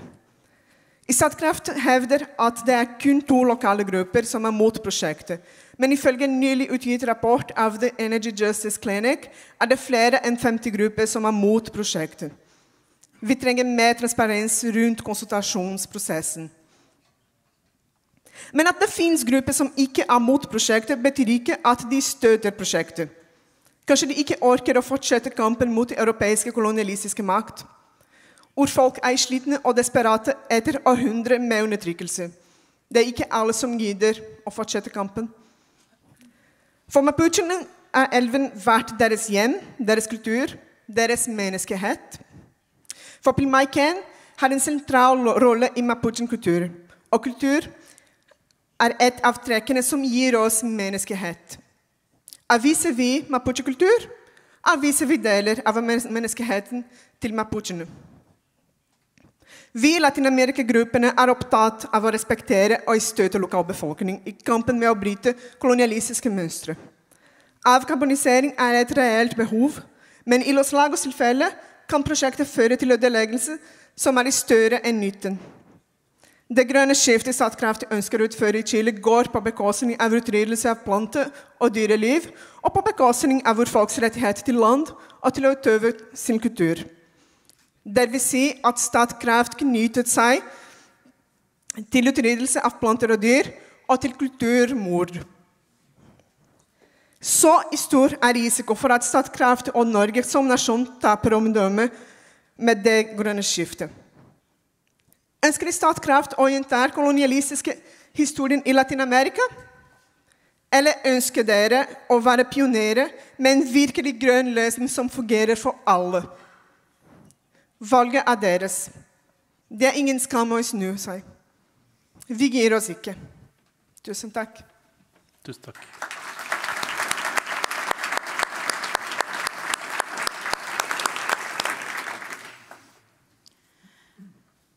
På vegne av organisasjonene NSR Nordrett og Natur og Ungdom, og mine urfolks søsken, som kjenner Statkraft sin nådeløse prosjekter på kroppen, så jeg her I protest. Jeg også her for å påminne dere om ansvaret som ligger I deres hender. For noen dager siden så kom Sannhets- og forsoningskommisjonen med en knallhard dom over statens fornorskningspolitikk. En assimileringspolitikk ført av staten Norge I over 100 år, med mål om å fjerne samisk kultur og språk. Kommisjonsrapport konkluderte med at fornorskninga fremdeles pågår. Som vår søster Petra Laidi sa da det hadde gått 600 dager med menneskerettighetsbrudd på Fosen. Samiske områder og samiske kropper uatskillelige. Når dere måler opp landene våre, så det skallene våre dere måler. Når dere bygger vindmøller på våre hellige fjell, så det neglene av fingrene våre dere røsker ut. Og når dere demmer opp våre hellige elver, så det blodårene våre som dere tapper for blod. Og det bare en forlengelse av assimileringspolitikken mot samer I Norge. Så ikke fortell meg at dere løser klimakrisen ved å bygge gigantanlegg I sårbar natur. Ikke fortell meg at dere redder verden ved å tvinge oss ut av våre hjem. Ikke fortell meg at dere vet best, for deres grønnvaska kapital ødelegger og dreper den grønne naturen. Så løsningene på menneskerettighetsbrudd i Norge ikke å flytte utenlands for å drive landene på andres urfolksterritorier. Vi opplever hersketeknikker fra menn kledd i dress, som stiller oss opp mot våre venner i Mapuche-folket. Vi aksepterer ikke det. Vi aksepterer ikke å bli sett på som fredelige og snille, mens våre søsken blir sett på som aggressive og voldelige. De siste gjenlevende og friske økosystemene i verden finnes i områder som forvaltet av urfolk. I stedet for å lytte til denne unike tradisjonskunnskapen som finnes, overkjører dere våre rettigheter. Skal vi løse klimakrisen sammen, så må vi også bli hørt. Igjen og igjen hører vi at vi også må offre noe. Til det så sier jeg, kjenn den norske historien med fornorskning og assimilering. Vi har allerede offret i hundrevis av år. Vit at vi ikke har mer å offre. Så kravene våre til Statkraft, det 1. Respekter Fosen-dommen. Riv ned vindturbinene og tilbakefør landet til Fosen-Njarke. 2. Trekk dere ut av Mapuche-territoriet. Stans byggingen av vannkraftverk i Pilmaiken og tilbakefør landet. 3. Ikke la fremtidige investeringer gå på bekostning av naturmangfold, lokalbefolkning og menneskerettigheter. Det finnes både dårlig og god handlekraft. Det god handlekraft i å stå opp for urfolks rettigheter og beskytte naturen. Så bruk handlekraften til noe godt. For hvis dere fortsetter i denne retningen med gammeldags kolonisering, gjemt bak en ny type maske, så kommer fremtiden til å kjenne dere som dem som også svikter oss. Hito, takk. Tusen takk.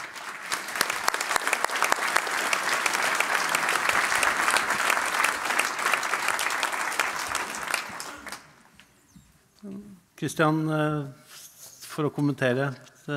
Vi opptatt av å bygge tillit til Statkraft. Skal vi bygge tillit, så vi helt avhengig av å lytte og stille oss åpne for motargumenter. Og tusen takk for at dere to bidrar til det. Og takk for meg også for at dere stiller opp her. Dette jo ikke lett. Løse klimakrisen og god skjønnsutøvelse og være god og være dårlig handlekraft. I Statkraft så sørger vi jo for at alt det vi gjør av utbygginger, det i tråd med regionale lover og regler. Det vi snakker om her, det hvordan kan vi på basis av det sørge for at de prosjektene som vi inne i, blir gjort på en ansvarlig måte, og i dialog med de samfunnene der folk bor, inkludert der urfolk bor. Utrydningstruede arter, transparens rundt konsesjonsprosessene og dialog. Vi har et stort ansvar, vi ikke bare i Statkraft, men stort sett alle som her, for det vi driver med, og sørge for at vi gjør det på en ansvarlig måte. I Norge så har vi en tung historie i forhold til hvordan samer har blitt behandlet bakover i tid. Og denne historien, den må vi ha med oss inn i det ansvaret vi forvalter i dag. Så det jo sånn at det en lang grønnsone, for å si det sånn, fra det som god, ansvarlig, fornuftig utbygging av fornybar energi, tilrettelagt for de som skal bo der, og over i en uansvarlig grønnvaskingsoppførsel. Og det jeg kan love, det at i Statkraft så skal vi gjøre vårt ytterste for å treffe den balansen riktig. Det vanskelig å nå frem til prosjekter der alle enige, men vi kommer til å legge stor vekt på å prøve å finne gode løsninger. Jeg skal ikke prøve her å si nøyaktig hva det men begge innleggene dere hadde gjorde stort inntrykk på meg, så det betyr noe for måten jeg kommer til å resonere på fremover. Takk skal dere ha.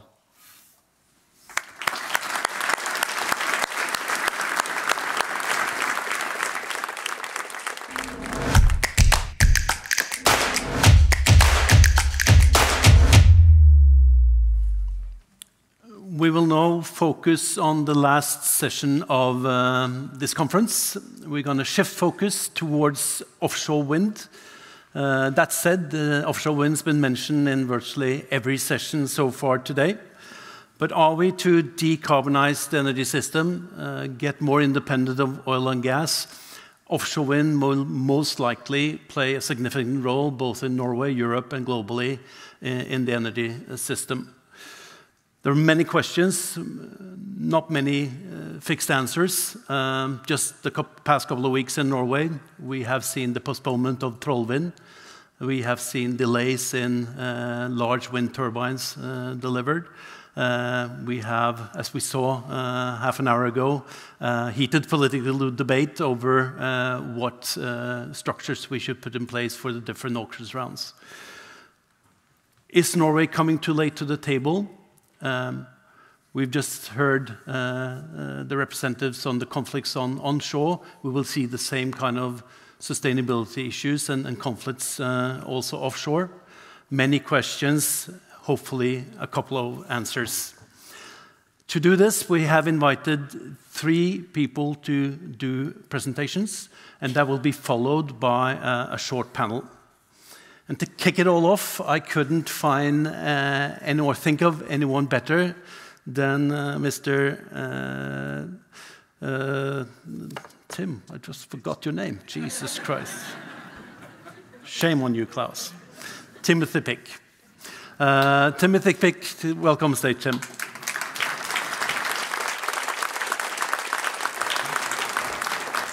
You just completed your assignment as offshore wind champion in the UK, delivered a report whom we all should read, but you will give us the highlights, advising governments, the industry and other stakeholders in how not only UK built a leading offshore industry, but how you will keep that position. And of course, as Norwegians, we are very keen to learn, so the floor is yours. Thank you so much. And look, it's a pleasure to be here. I was reflecting on this earlier. I've spent 27 years in the oil and gas industry as an energy projects lawyer. I never came to Norway. I've spent 1 year as the UK offshore wind champion, in fact, a month or 2 as the ex-UK offshore wind champion. I've been to Norway twice in the last 3 weeks, so that must say something. Look, people recognize the UK has had a successful period in offshore wind. It's gone from being a pretty niche activity to being absolutely core to our energy system in a period of 20 years. And by the way, I'm not sure the members of the public in the UK really know that. We have the largest fleet outside China. You've heard the stats. We have the first, second, third, fourth, fifth largest wind farms in the world, etc. And our politicians love to boast about those. What's really exciting is the plan forward. We, as a policy objective, the UK would like to have a decarbonised power system, a bit like Norway's, I guess, by 2035. And when you look at modelling work done by our climate change committee of what that system would look like, offshore wind is an absolute backbone component of that system. So lots of exciting stuff to come. I won't get into the fact that the UK government doesn't actually have a plan to deliver that system. That's another story. This is our current pipeline, and if I'd known Meredith was here, I would have used Bloomberg modelling, but this is Renewable UK modelling. We currently have just under 14 gigawatts of operational capacity in the UK. We are on track to hit about 40 gigawatts by the end of this decade. Bloomberg's model is pretty similar to this Renewable UK one and comes up with a similar number. Not surprising, we're only for 7 years away, and these are large infrastructure projects, and effectively we're in the hands of a handful of projects to get to that result. The other good news for us in the UK is we've deployed all this offshore wind as costs have come down. So you've seen the graph presented by Ketil from Aker showing this 70% decline in strike price. What I'm showing here is that decline mapped against turbine size. We need to remember that there are some people in the UK who believe auctions deliver outcomes in terms of cost. It's engineers who deliver outcomes in terms of cost. And you can see that as that cost curve has come down, lo and behold, the turbine size has gone up. Some would say the cost curve, and I think I would agree, the cost curve has come down a bit too far now, and we need to have a little bit of a reset into a more sustainable price going forward. Supply chains not making money, etc. That's a PR challenge for government in the UK. There's been a constant narrative about renewables always get cheaper. And of course, just to flag, these numbers are all for fixed bottom offshore wind. We hope floating offshore wind will follow a similar trajectory. I guess we will end up mapping strike prices against serial production metrics or something like that, but we should all recognize there's a long way to go on floating offshore wind. We saw the Aker 11 units in 2 years. We need to be getting to 1 a week from multiple ports in the UK to meet our ambitions. Sorry, I'm just going to say, I was about to leave now because clearly the UK has created the perfect system and just copy us and everything will be fine. Not true. Like a lot of countries around the world, our development cycle for offshore wind has been extending. So we've gone over this period on this chart from the early 2000s. The typical time to get from leasing of the seabed to an FID decision has increased from roughly 5 to roughly 10 years, and in many cases above 10 years. It's interesting that the projects under construction today were leased in the Gordon Brown government. Now, in UK terms, that's like 27 governments ago. In just the 10 months I was working, I had 3 bosses. And the other interesting thing, and this goes to Judith's gone, I think, but it goes to the points Judith was making. Many in the UK would say we missed out on some of the supply chain and jobs opportunity coming out of this industry. So we've had a laser focus on big deployment, cheapest cost. That is brilliant for consumers. That's absolutely perfect for me paying my bill. Not great if you want to develop a supply chain business, if you want jobs in this industry.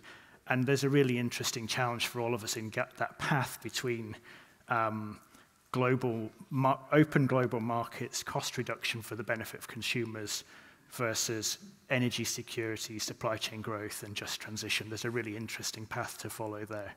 And nobody's got that right yet. So I was appointed last May, 3 prime ministers ago, as I said, to be the UK's first offshore wind champion. So these champion roles, they used to be called czars, but that's politically incorrect these days. But it was obviously a huge privilege to spend 10 months just wandering around the industry, wandering around government, trying to get to grips with it, co-chairing a task force, looking at acceleration and coming up with some independent recommendations. Please go and have a look at the report. I'm not just saying it because I wrote it. I think it's quite relevant to Norway. You've got a lot of the same challenges, but you're earlier in the game, so you can fix them earlier.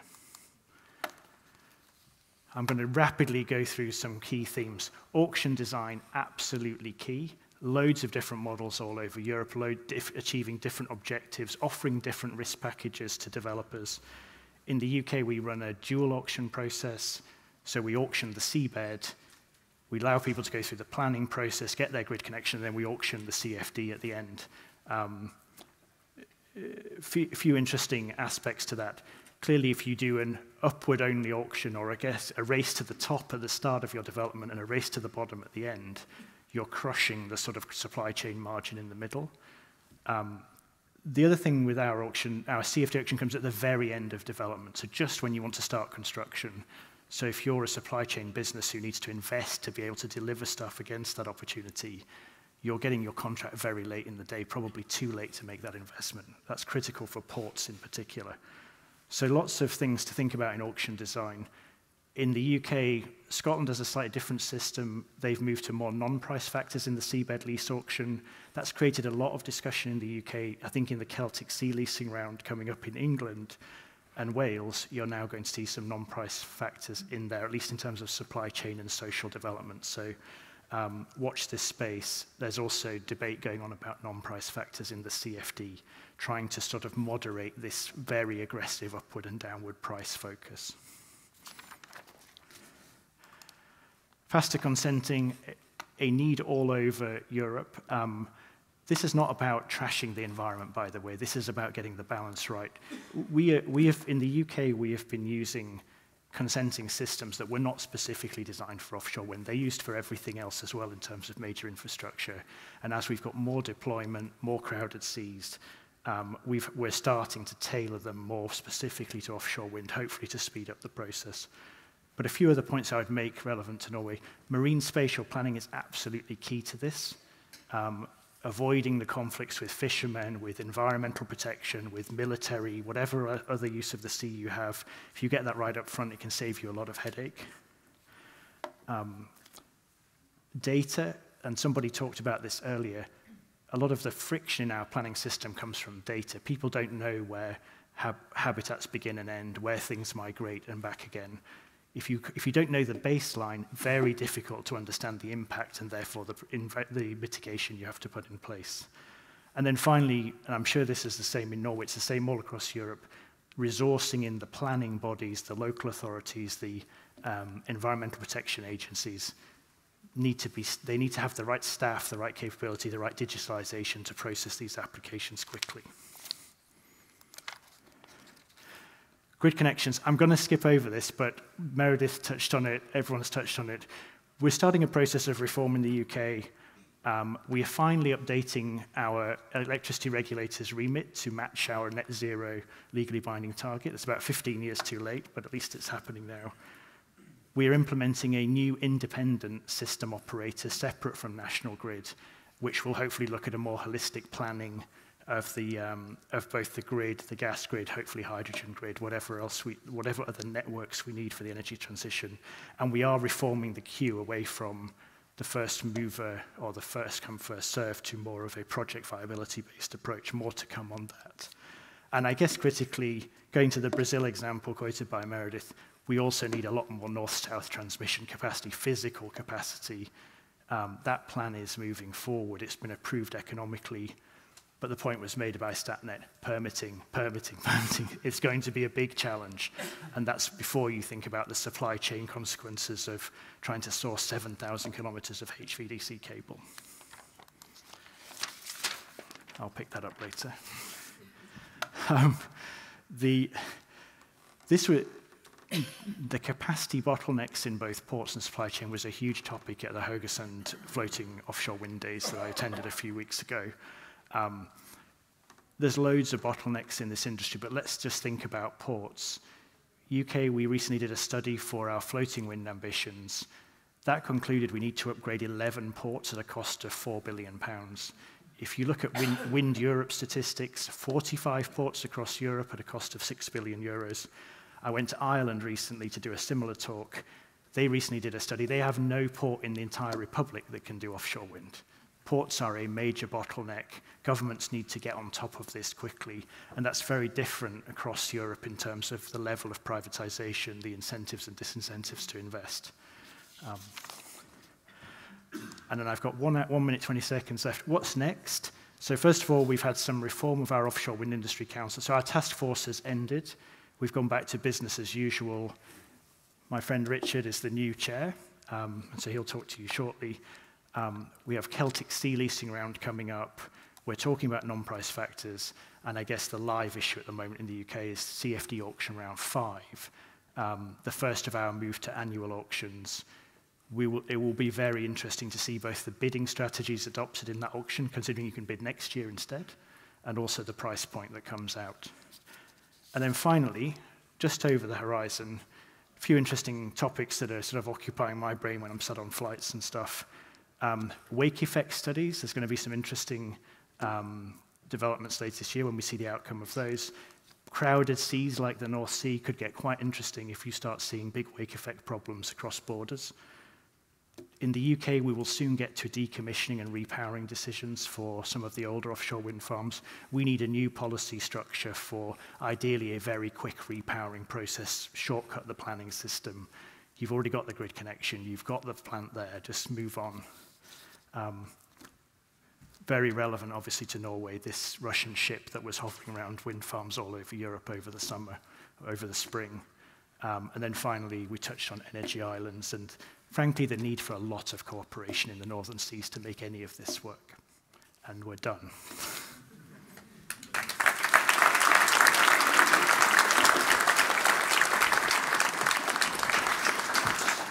Thank you, Tim. Our next speaker is Kimberly Mathisen, CEO of Hub Ocean, which is a foundation, and they aim to collect data and share data and collaborate to save our oceans. And Kimberly, you have a fantastic CV, a background from very different industries, from technology to pharmaceuticals to fast-moving consumer goods, but now very much focused on how we can use data to make offshore wind and other industries more sustainable. Indeed. Thank you very much, Klaus. And thank you for the opportunity to be here. A very important day with very many voices to be heard. We've covered a lot of aspects, particularly some at the end here, which you must be very glad to see on the stage. So I'd like to use my voice in these 10 minutes to deep-dykk I havet, to go down under the ocean and talk a little bit more about what is this space that we need to pay much more attention to. It is the single biggest resource that we need to hold us as we go into the energy transition, right? It is the place that has been absorbing, the ecosystem that's been absorbing 90% of the excess heat on the planet for us. It's absorbing 30% of all the carbon emissions, and it is also the place where 80% of life exists. And we're about to undergo a 9 times build-out. Yes, DNV's report says 9 times the build-out is going to happen on the ocean. 83% of that is going to be offshore wind, but the ocean is going to get a very busy space. And we're carrying on as if it's obvious that the ocean will just absorb this pressure. But that's a very poor assumption. If you look under the hood at what's happening, strong indicators, I could talk a long time about what we begin to know.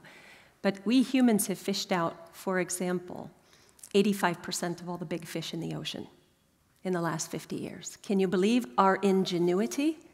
We have become so good.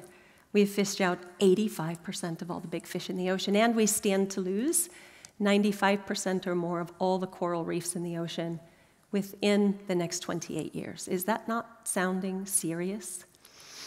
We must act against this. We can no longer treat the ocean health as not optional, as a side activity. In fact, we must become just as good at this as we are at engineering these physical feats, these digital feats, right? At helping a supply chain to bring them forward. We must be just as demanding and good at taking care of our ocean. So I'm going to talk a little bit about Hub Ocean, but then I want to get to use cases, and particularly wind energy, where we can act with data. The genesis of Hub Ocean, the nonprofit foundation which I lead now, was to fill in a major gap on data. It's to recognize that there are enormous challenges out there around data. There are stranded assets everywhere, pockets of data, which are just lying open, but oh so difficult to make available, to really integrate. And there's lots of closed data that's never seen the light of day. Our genesis is in this poorly mapped space, and to turn that around fundamentally. So we're a foundation that is supported primarily by Kjell-Inge and Aker in terms of philanthropic investment, under the auspices of the World Economic Forum, deeply partnered with the United Nations Decade for Ocean Science, which is about filling in these data gaps from a scientific perspective over the next years. And we hold a mandate from the high-level panel, which I hope you know comes out of Norway, in Erna Solberg's government, and is now 17 countries strong, a political apparatus to really drive forward ocean health and help countries everywhere to map and manage their space. We're building something called the Ocean Data Platform. This is the mission. We're working at the intersection of science and industry and government. And you can't get this job done as just think about all the issues that we've brought forth today. You cannot succeed in this mission unless you build down the barriers, the silos, unless you build up the mindset for collaboration and take the data with you. And that is what our platform and our long-term funding has an ambition to deliver. We will need a shift in transparency. We will need all of us to recognize that the way, for example, we've allowed business to operate does not give us the diagnostic tools to take care of our ocean in the way that we must. Yes? And we must change that and be willing to escort in another level of transparency, be it willing or be it forced. Forced transparency, better known as regulations, I would argue, are the best friend of those companies who would like to be considered forward-leaning in today's world and into the future.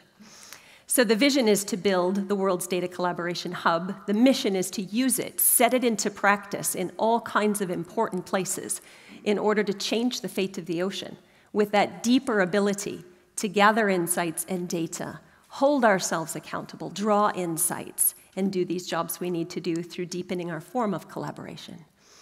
These are the goals that the high-level panel and its 250 experts have given to us. It's an incredibly well-researched and documented set of work. I encourage you to read it.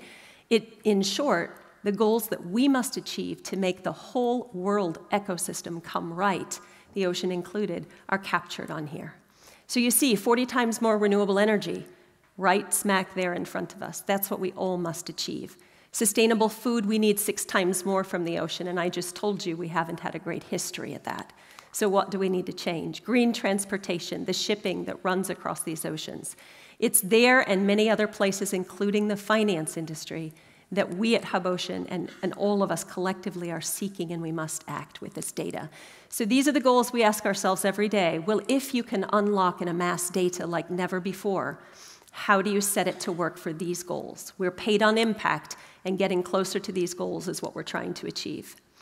So this is the Ocean Data Platform, but I use it to illustrate this broader effort that I would ask all of us to lean into and engage in, to make our data more transparent across all of these silos and be able to allow it to be an accelerator, which we've so badly said over and over today that we need.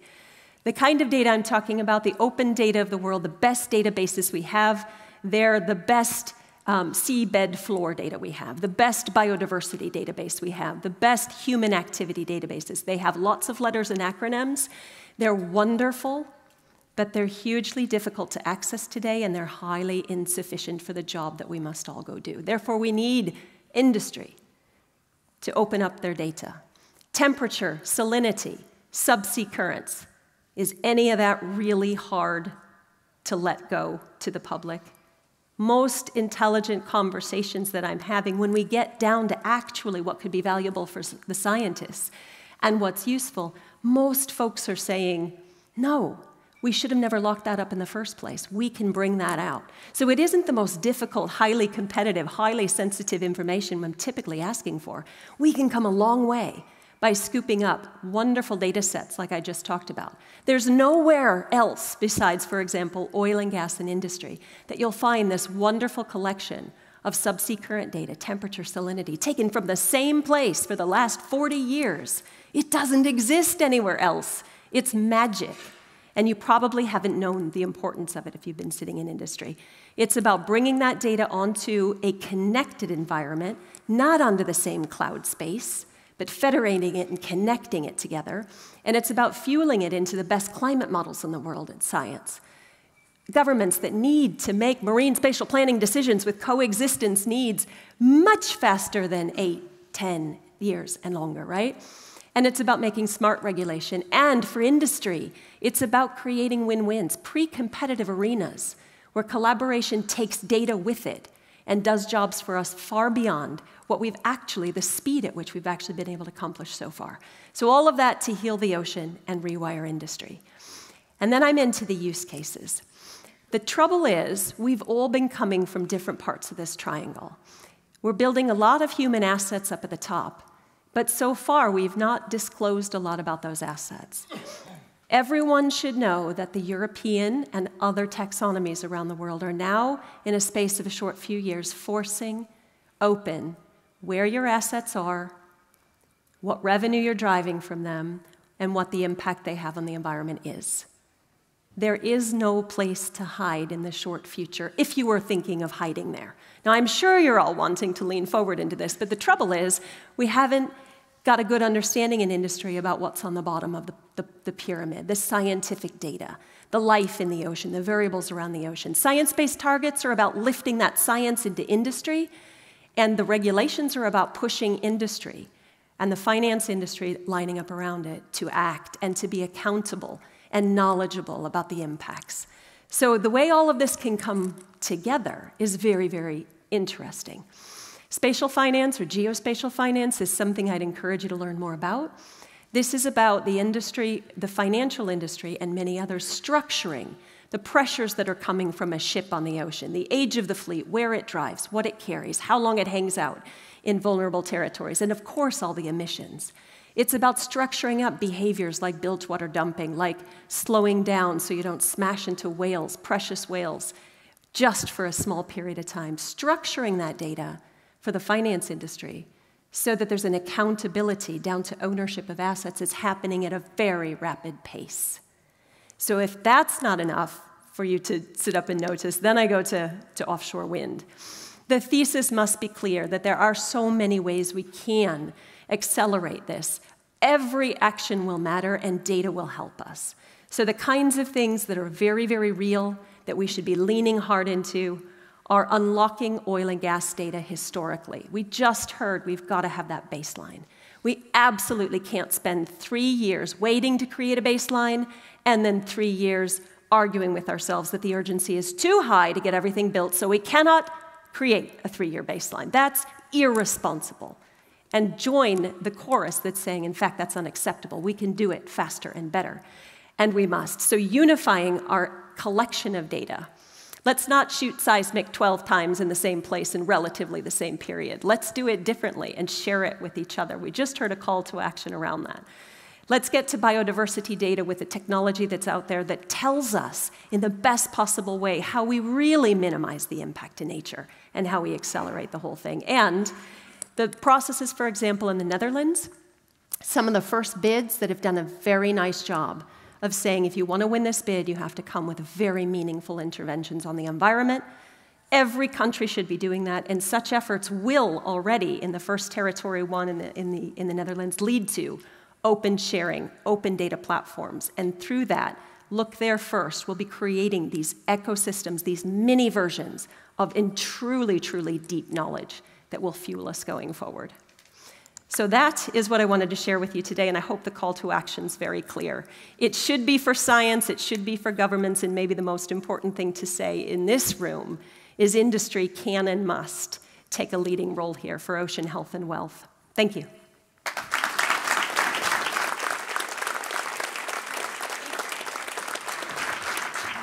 Thank you, Kimberly. Our third and last speaker before the panel, on which he will also take part, is Chief Scientist Jon Olav Tande in SINTEF Energi. John, you've been working on offshore wind for more than 20 years. You were in fact part of developing the first floating wind turbine. You will talk about what will it take to get 30 gigawatts worth of intermittent offshore wind into the energy system in Norway and Europe, and what will it take for Norway to be an offshore wind champion? Wow. Thank you. Not a small task for a Norwegian talking English with maybe a slight Danish accent. You can try and listen. I've been told so because I've been working 7 years in Denmark at my early stage of career. Then I worked with land-based wind. And in 1997, I moved to SINTEF. I continued working with wind, but soon realized that in Norway, land-based wind was a great opportunity to produce more energy, but we wouldn't really have an industrial impact. If you looked for industrial impact, we would need to go offshore because Norway has lots of offshore competence. So I started working with offshore wind quite early. I think one of the first in Norway. And Now, eventually, this has become a big activity for SINTEF. At SINTEF, we are about 2,000 researchers, and a big part of these are now working on offshore wind. And our flagship project on offshore wind is Nordwind. It's a Norwegian research center of offshore wind. It's what you could call a Norwegian center of excellence, where we work together with other research partners, but also, more importantly, with 50 industry partners. And we do this to accelerate the development of offshore wind, to generate innovation, to reduce cost of energy, facilitate its sustainable development, create jobs, and grow exports. So trust us, we'll fix this. Huh? Okay, it's a giga opportunity. I think the previous speakers have been mentioning offshore wind. Our state minister mentioned, not only just mentioned, he talked about offshore wind. Vester talked about offshore wind. Politicians love to talk about offshore wind. And it is a giga opportunity, and I think it's great that we embrace this opportunity in Norway and in Europe. In Norway, the ambition is to have 30 gigawatt of offshore wind, someday by 2040, someday by 2050. My understanding is that the planning should be done by 2040, and then you should have built them by 2050. At least that's what's said in the Ostend Declaration between the 9 countries that have agreed that they shall develop 300 gigawatts of offshore wind by 2050. So, just let's do it. It's not a walk in the park. One obvious thing is the access to expertise. We have, over the years, in research collaboration with universities in Norway, developed something like 50 PhDs within offshore wind. Okay, in Norway, we will invest 1 trillion Norwegian kroner to develop 30 gigawatt offshore wind. In Europe, they will invest about 1 trillion euros to develop 300 gigawatt offshore wind. It takes a bit more than 50 PhDs to do that. We need to scale up dramatically, not only on the PhD side, but also with technicians and everything. And these are huge investments. I think research is essential to lower the risk, to understand what we are doing.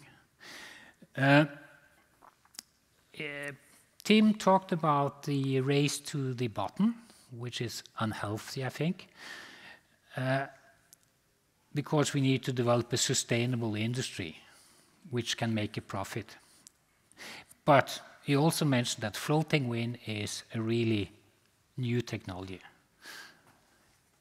Globally, about 60 gigawatt of offshore wind is installed. 0.2 gigawatt is floating, so this is new technology. But luckily, in Norway, we have been pioneering on this. We were the ones that installed. Equinor installed the first floating wind turbine already in 2009. They did a test at SINTEF in 2005. Our CEO was there. Actually, it's quite nice.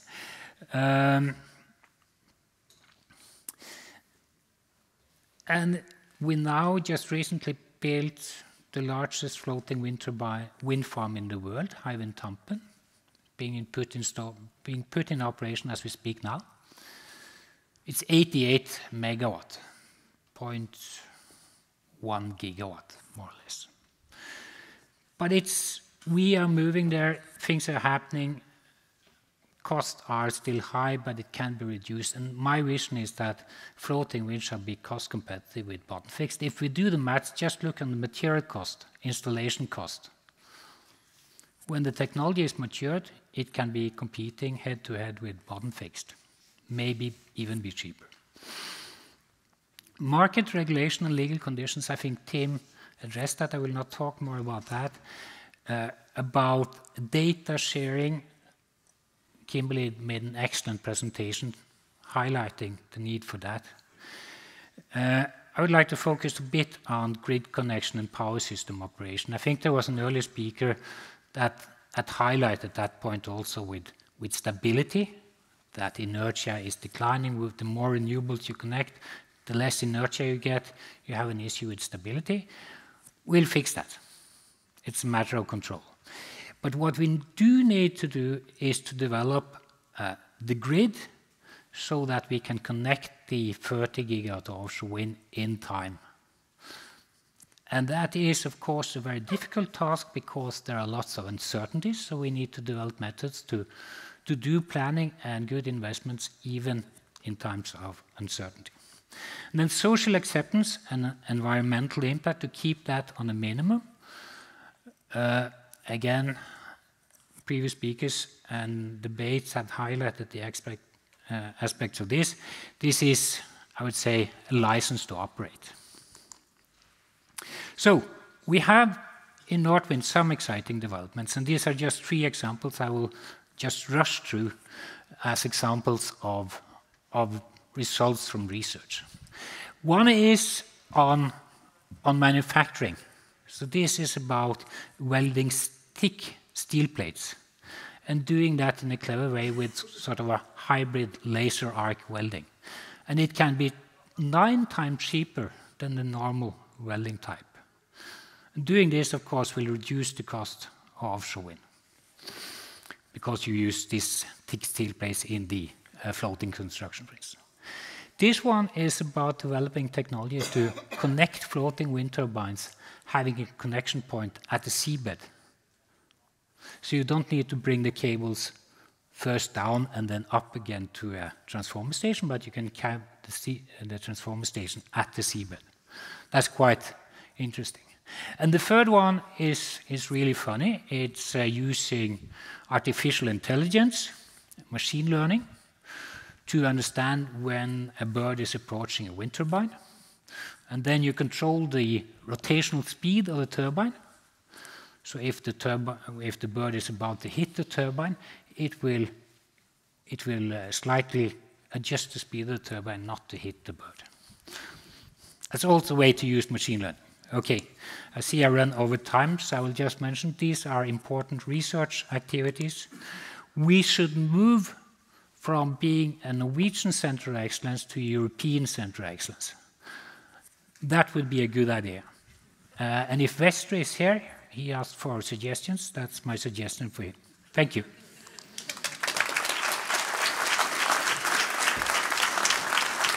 Johnny will stay on stage, and together with you, I will invite up Richard Sanford. Richard, head of offshore wind UK for BP.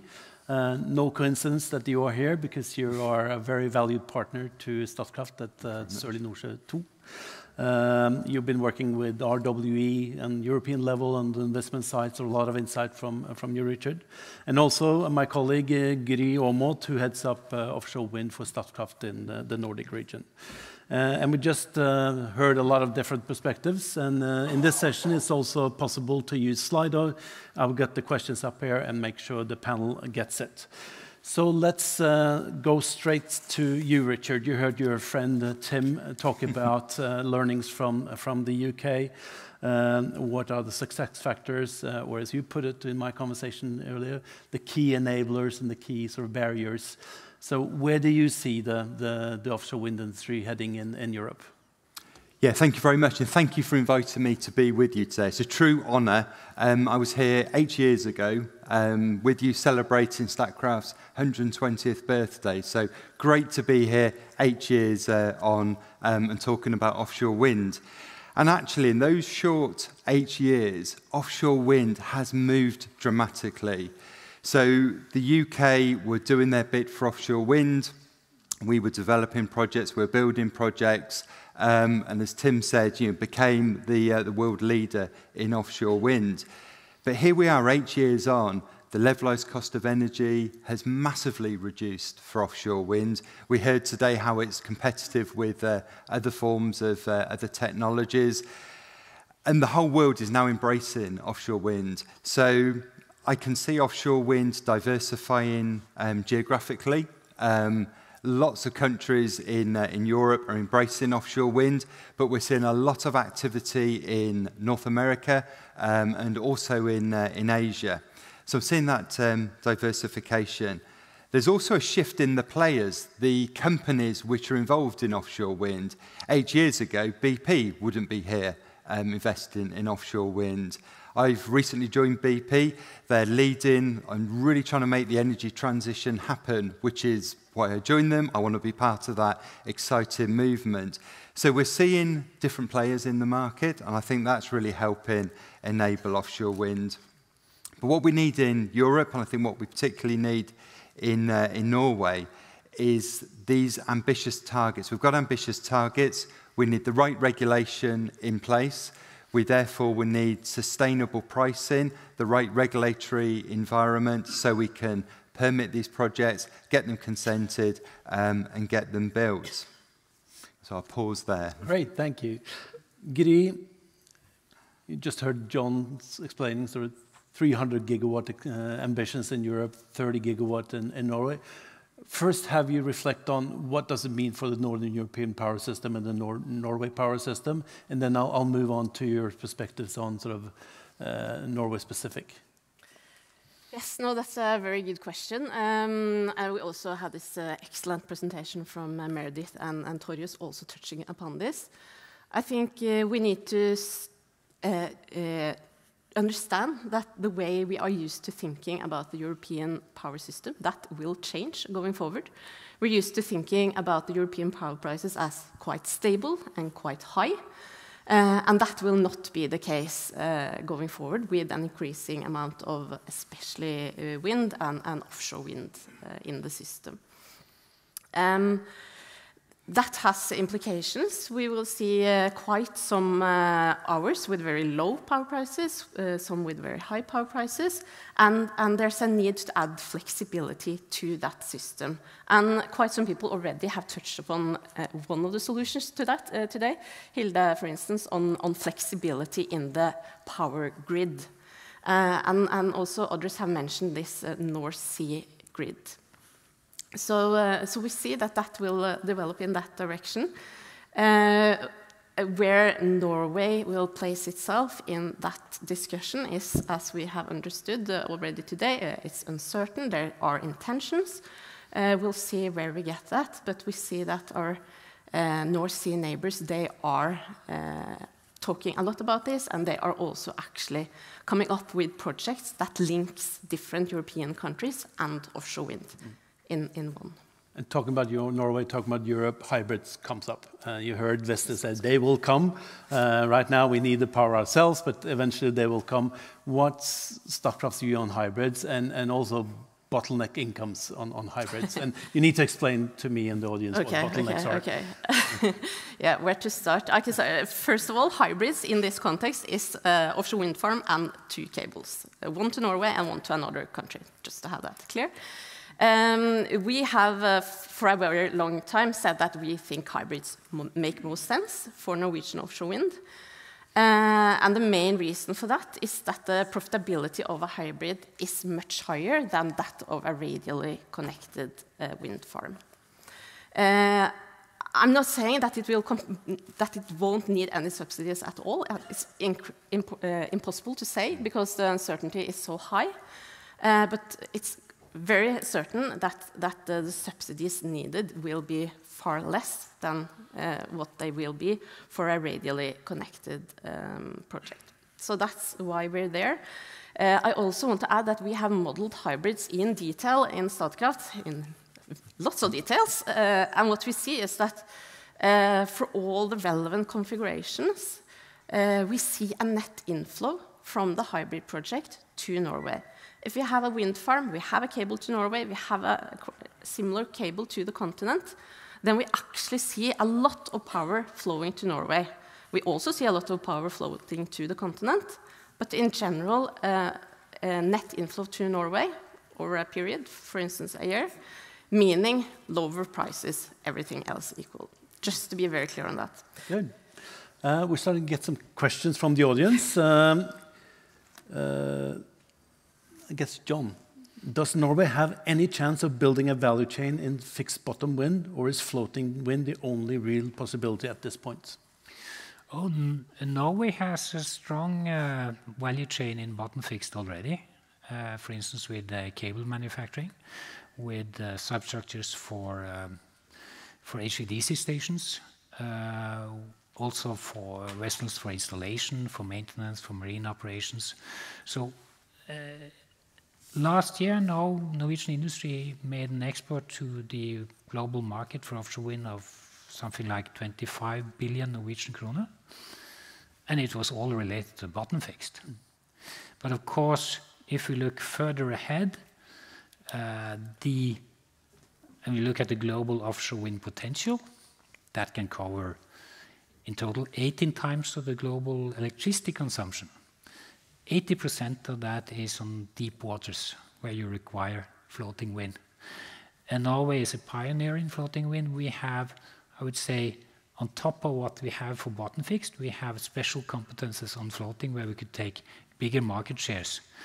And this new market is where we want to be. Any other reflections from what's been said from Richard and Gry? Jon, I want to... No, I think it was quite clear what Gry said about the need for an offshore grid. I think I share that sort of wanting things to happen faster. We've been doing research on this for 20 years. And 20 years ago, we looked at the offshore grid and said, this is what we need to do because this is much better for System Europe than single cables. And if you take the perspective of System Europe, it's quite obvious. Of course, if you take the perspective of a single country or a single operator, it becomes more, okay, what's in it for me? Is that a good idea for me or not? But if you take sort of more global perspective, and I think this is a big challenge. We need to solve the climate challenge. Offshore wind is part of that solution. It's not the only thing we need to do, but we need to do this, and we need to do it together in Europe. And our heads of states just signed an agreement. We should do this. So I think there's a joint agreement. We should do it. But now they say, okay, we should do this by 2050. And I'm looking, well, where's the plans on how to do it? Because I don't see these plans yet. And I think we need to go ahead on that. Sustainability, we just heard Kimberly share, and as a scientist, I guess, sort of collecting and sharing data as a core business. But how do you see that space evolving? And Richard and Gry, are we willing as BP and Statkraft to open up and start sharing that data? I certainly don't see why not. I thought it was a fantastic presentation, Kimberly. Data is so important. And already on BP's wind farms, we're out there, we're gathering data, we're measuring the sea, but we're trying to collect as much data as possible. And you're right, BP have been in the North Sea for well over 100 years. The data they must have is so valuable. We just need to find a way of pulling this data together, measuring where we are. And I know offshore wind developers work very hard to minimize their impact on the environment, do all we can to increase biodiversity, trying to do the right things. But without data, we can't prove it either way, so we're going to be having a conversation later. I can just add that it is, and it's already been said today, but it's an opportunity for Norway to set very high standards now. We are embarking on this now, so we can establish processes that ensure sustainability, nature going forward. Some of the questions from the audience is quite technical. I was in the toilet in the break, and a very senior businessman came up to the first session, very technical. So I will try to limit some of it. But this one is another hybrid question, so Gry or whoever. How would a hybrid cable from Sørlige Nordsjø affect profitability for an offshore wind producer? Must not the offshore wind turbines sit in the same bidding zone anyway? Yeah, and then we're touching upon regulations and what you call bottleneck income, so I can go there. This question of who gets what part of the income, that's being discussed, and that's easily gets quite technical. So just to keep it high level, what we say in Statkraft is that there needs to be a fair distribution between the owners of the wind farm and the grid infrastructure when it comes to income, cost, and risk. That's the easy answer to that. Very political answer. Yes, but it's actually quite key, right? Because if the wind farm owner doesn't get the right incentives to invest, then we won't see an investment in the overall asset, which we think makes sense. So what's a fair share? I'll discuss that with Hilde afterwards. Richard, on you help. Welcome. Yeah, no, I agree. I thought you asked what a fair share is. So let's get to the next question. On the phone, you said there will be a certain amount of winners in this industry. So what characterizes a winner, and any chance of Norway becoming it? And I don't want the political answer. I think you're right. The companies and the countries that are going to be winners, it's those. Let's start with the countries. So we've heard innovation is really important. So countries that are willing to innovate, that are willing to create an industry which has the right level of innovation. Integration, I think, is really important. You know, these are green electrons, but we've seen so many slides throughout today about how complicated the energy system is. So markets that can integrate this green power, markets that can build a sustainable supply chain is really important. So not building everything in your country, but working out in each country, what are you really good at? Where is your competitive advantage? And then building it for your market and also exporting globally. And building that skill base is going to be really, really important. Who are the winners going to be? I think the UK are already a leader. I think we're on a great journey. I think we're going to continue being up there. I think Norway stand a fantastic chance. And I think your heritage in oil and gas is going to be key to this. To be able to transfer the great learnings into offshore wind to really manage that energy transition. So I think I'm going to put the UK and Norway there. Very political. Jon, scientific answer to this. Yeah, in science, you know, science is always international. You don't have sort of city championships in science. It's a global competition. But we also always collaborate internationally. So science is about sort of competition and collaboration. And I think a winning recipe for offshore wind is also about competition and collaboration on European level. Because we cannot do it on our own. Even UK can't do it on our own. Norway can't do it on our own. We need to collaborate to succeed. But as Richard said, you really need to pick where you have yes. the edge. So where do we have the real competitive value? Because we approach this like and talk about it like it's the entire value chain. I would say 3 topics: floating wind, grid integration, and sustainability. Agree. Last question to you. What can Statkraft do to make sure that we are one of the winners? We can have the best project together with our very capable partners. And I actually, honestly, think we have. I think we have projects where we capitalize on the different owners in a very good way. So I'm hoping that will take us through. Thank you all three. Thank you. Thank you.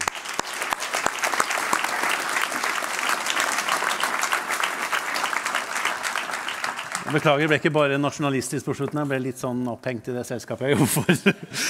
Vi skal nå runde av, da gjør vi det på norsk, og da vil jeg gjerne invitere opp styreleder Toril Vidvei og konsernsjef Christian Rynning-Tønnesen på scenen. Vi har vært gjennom en lang dag, variert tema fra offshore wind til alle de andre temaene, og det er jo ingen tvil om at både vi og Norge og Europa står overfor ganske store utfordringer, og også store muligheter. Så fra styrerommet, Toril, hva tenker du? Nei, det er ingen tvil om at i hvert fall vår visjon i Statkraft den er mer aktuell enn noen gang. Vi ønsker jo å fornye verden med rene energi. Det har aldri vært så aktuelt som det vi opplever nå. Og det er også et faktum at energi har aldri vært så omdiskutert, eller vært så sentralt som det vi opplever nå. Vi står overfor en enorm energiomstilling. Det har vi hørt om i nær sagt hele ettermiddagen. Og vi har hørt i dag at det mange barrierer. Det mange viktige hensyn som må tas. Men det finnes også fenomenale muligheter. Og for Europa, men ikke minst også for Norge som fornybar nasjon. Og som Christian nevnte i sin innledning i dag, så vil Statkraft bygge ut mye fornybar energi, både hjemme, men også ute i Europa og verden for øvrig. Og vi vil med andre ord gjøre vårt for å drive denne helt nødvendige utviklingen og omstillingen fremover. Christian, hva det viktigste du tar med deg fra denne dagen? Jeg synes vi har fått belyst en del av dilemmaene. Jeg tror alle som møter her har den innstillingen at vi må jo vise handlekraft, men det den ansvarligheten, hva det? Dilemmaene, samarbeidet, Fosen, Pilmarken, utbyggingen i Chile. Hvordan treffer vi de riktige avveiningene? Men jeg har lyst til å avslutte med en optimisme. Altså, dette jo mulig for verden, og det mulig for Norge. Så hvis vi, den handlekraften, hvis vi bare bruker den fornuftig, så får vi jo dette til. Det synes jeg skal sitte igjen. Ja. Og så står vi foran en fremtid hvor det mange usikkerheter. Professor Victor snakket om både risiko og usikkerhet i markedet. Alt fra menneskelig adferd til teknologiusikkerhet og markedsusikkerhet, geopolitisk usikkerhet. Men skal vi se inn i kula da, Torjus og Christian, hvordan ser det europeiske energisystemet ut om 5-10 år? Det mulig å si noe om det? Altså, energiomstillingen i Europa, den har jo absolutt skutt fart som en reaksjon og som et resultat over krigen i Ukraina. Altså, det behov for denne omstillingen, det har vi også hørt i dag, raskere enn det vi har sett før. Og samtidig så har vi også hørt at veien mot disse målene, de jo ikke problemfrie. Manglende nettilgang, som Hilde har snakket om, og arealkonflikter, ikke minst, men også hensynet til ulike befolkningsgrupper, kulturer. Og det ikke minst dette her med å få folk med oss, at vi bruker mye tid fremover for å få folk til å se nødvendigheten av denne energiomstillingen som skal finne sted. Får man til dette, så har jeg virkelig troen på at Europa vil klare denne omstillingen. Og jeg tror at Norge, med de langvarige energierfaringene som vi har, så tror jeg absolutt at det behov for vår kompetanse, og ikke minst viderebygge Statkraft som Europas største fornybarselskap. Christian, hva tenker du når vi står her i 2030? Hvordan ser markedet og energisystemet i Europa ut? Det kommer til å være mye mer vindkraft, spesielt i nord, og mye mer sol, spesielt i sør. Og sol på veldig mange hustak også her i Norge. Vi kommer til å ha forsterket vannkraften vår, og vi vil alle være overrasket over hva vi har fått til. Så vi tror at i midten av dette århundret så vil ca. 90% av all kraftproduksjon i Europa være fornybar, og 80% i verden. Og så vil kraft utgjøre ca. halvparten av all energi i verden. Så vil fortsatt være en god del olje og gass igjen, men vesentlig nesten ikke noe kull. Ca. halvparten av den oljeforbruket vi har i dag, mens gassen vil fortsatt være omtrent som i dag. Så verden totalt sett vil være dominert av fornybar og en del gass. Og i Norge så står vi midt oppe i begge delene. Høres veldig bra ut. Tusen takk til dere begge. Da overlater jeg siste ord til deg, Toril. Takk skal du ha, Klaus. Og da vil jeg benytte muligheten til å takke dere alle for at dere har tilbrakt denne ettermiddagen sammen med oss. Både dere som har deltatt digitalt, men ikke minst også dere som har vært til stede her i salen. Og så vil jeg også få lov å takke dagens moderatorer. Det Maruk Ali og Klaus Sundberg. Tusen takk til dere. Jeg synes vi skal gi dem en skikkelig applaus, for de har lost oss godt igjennom.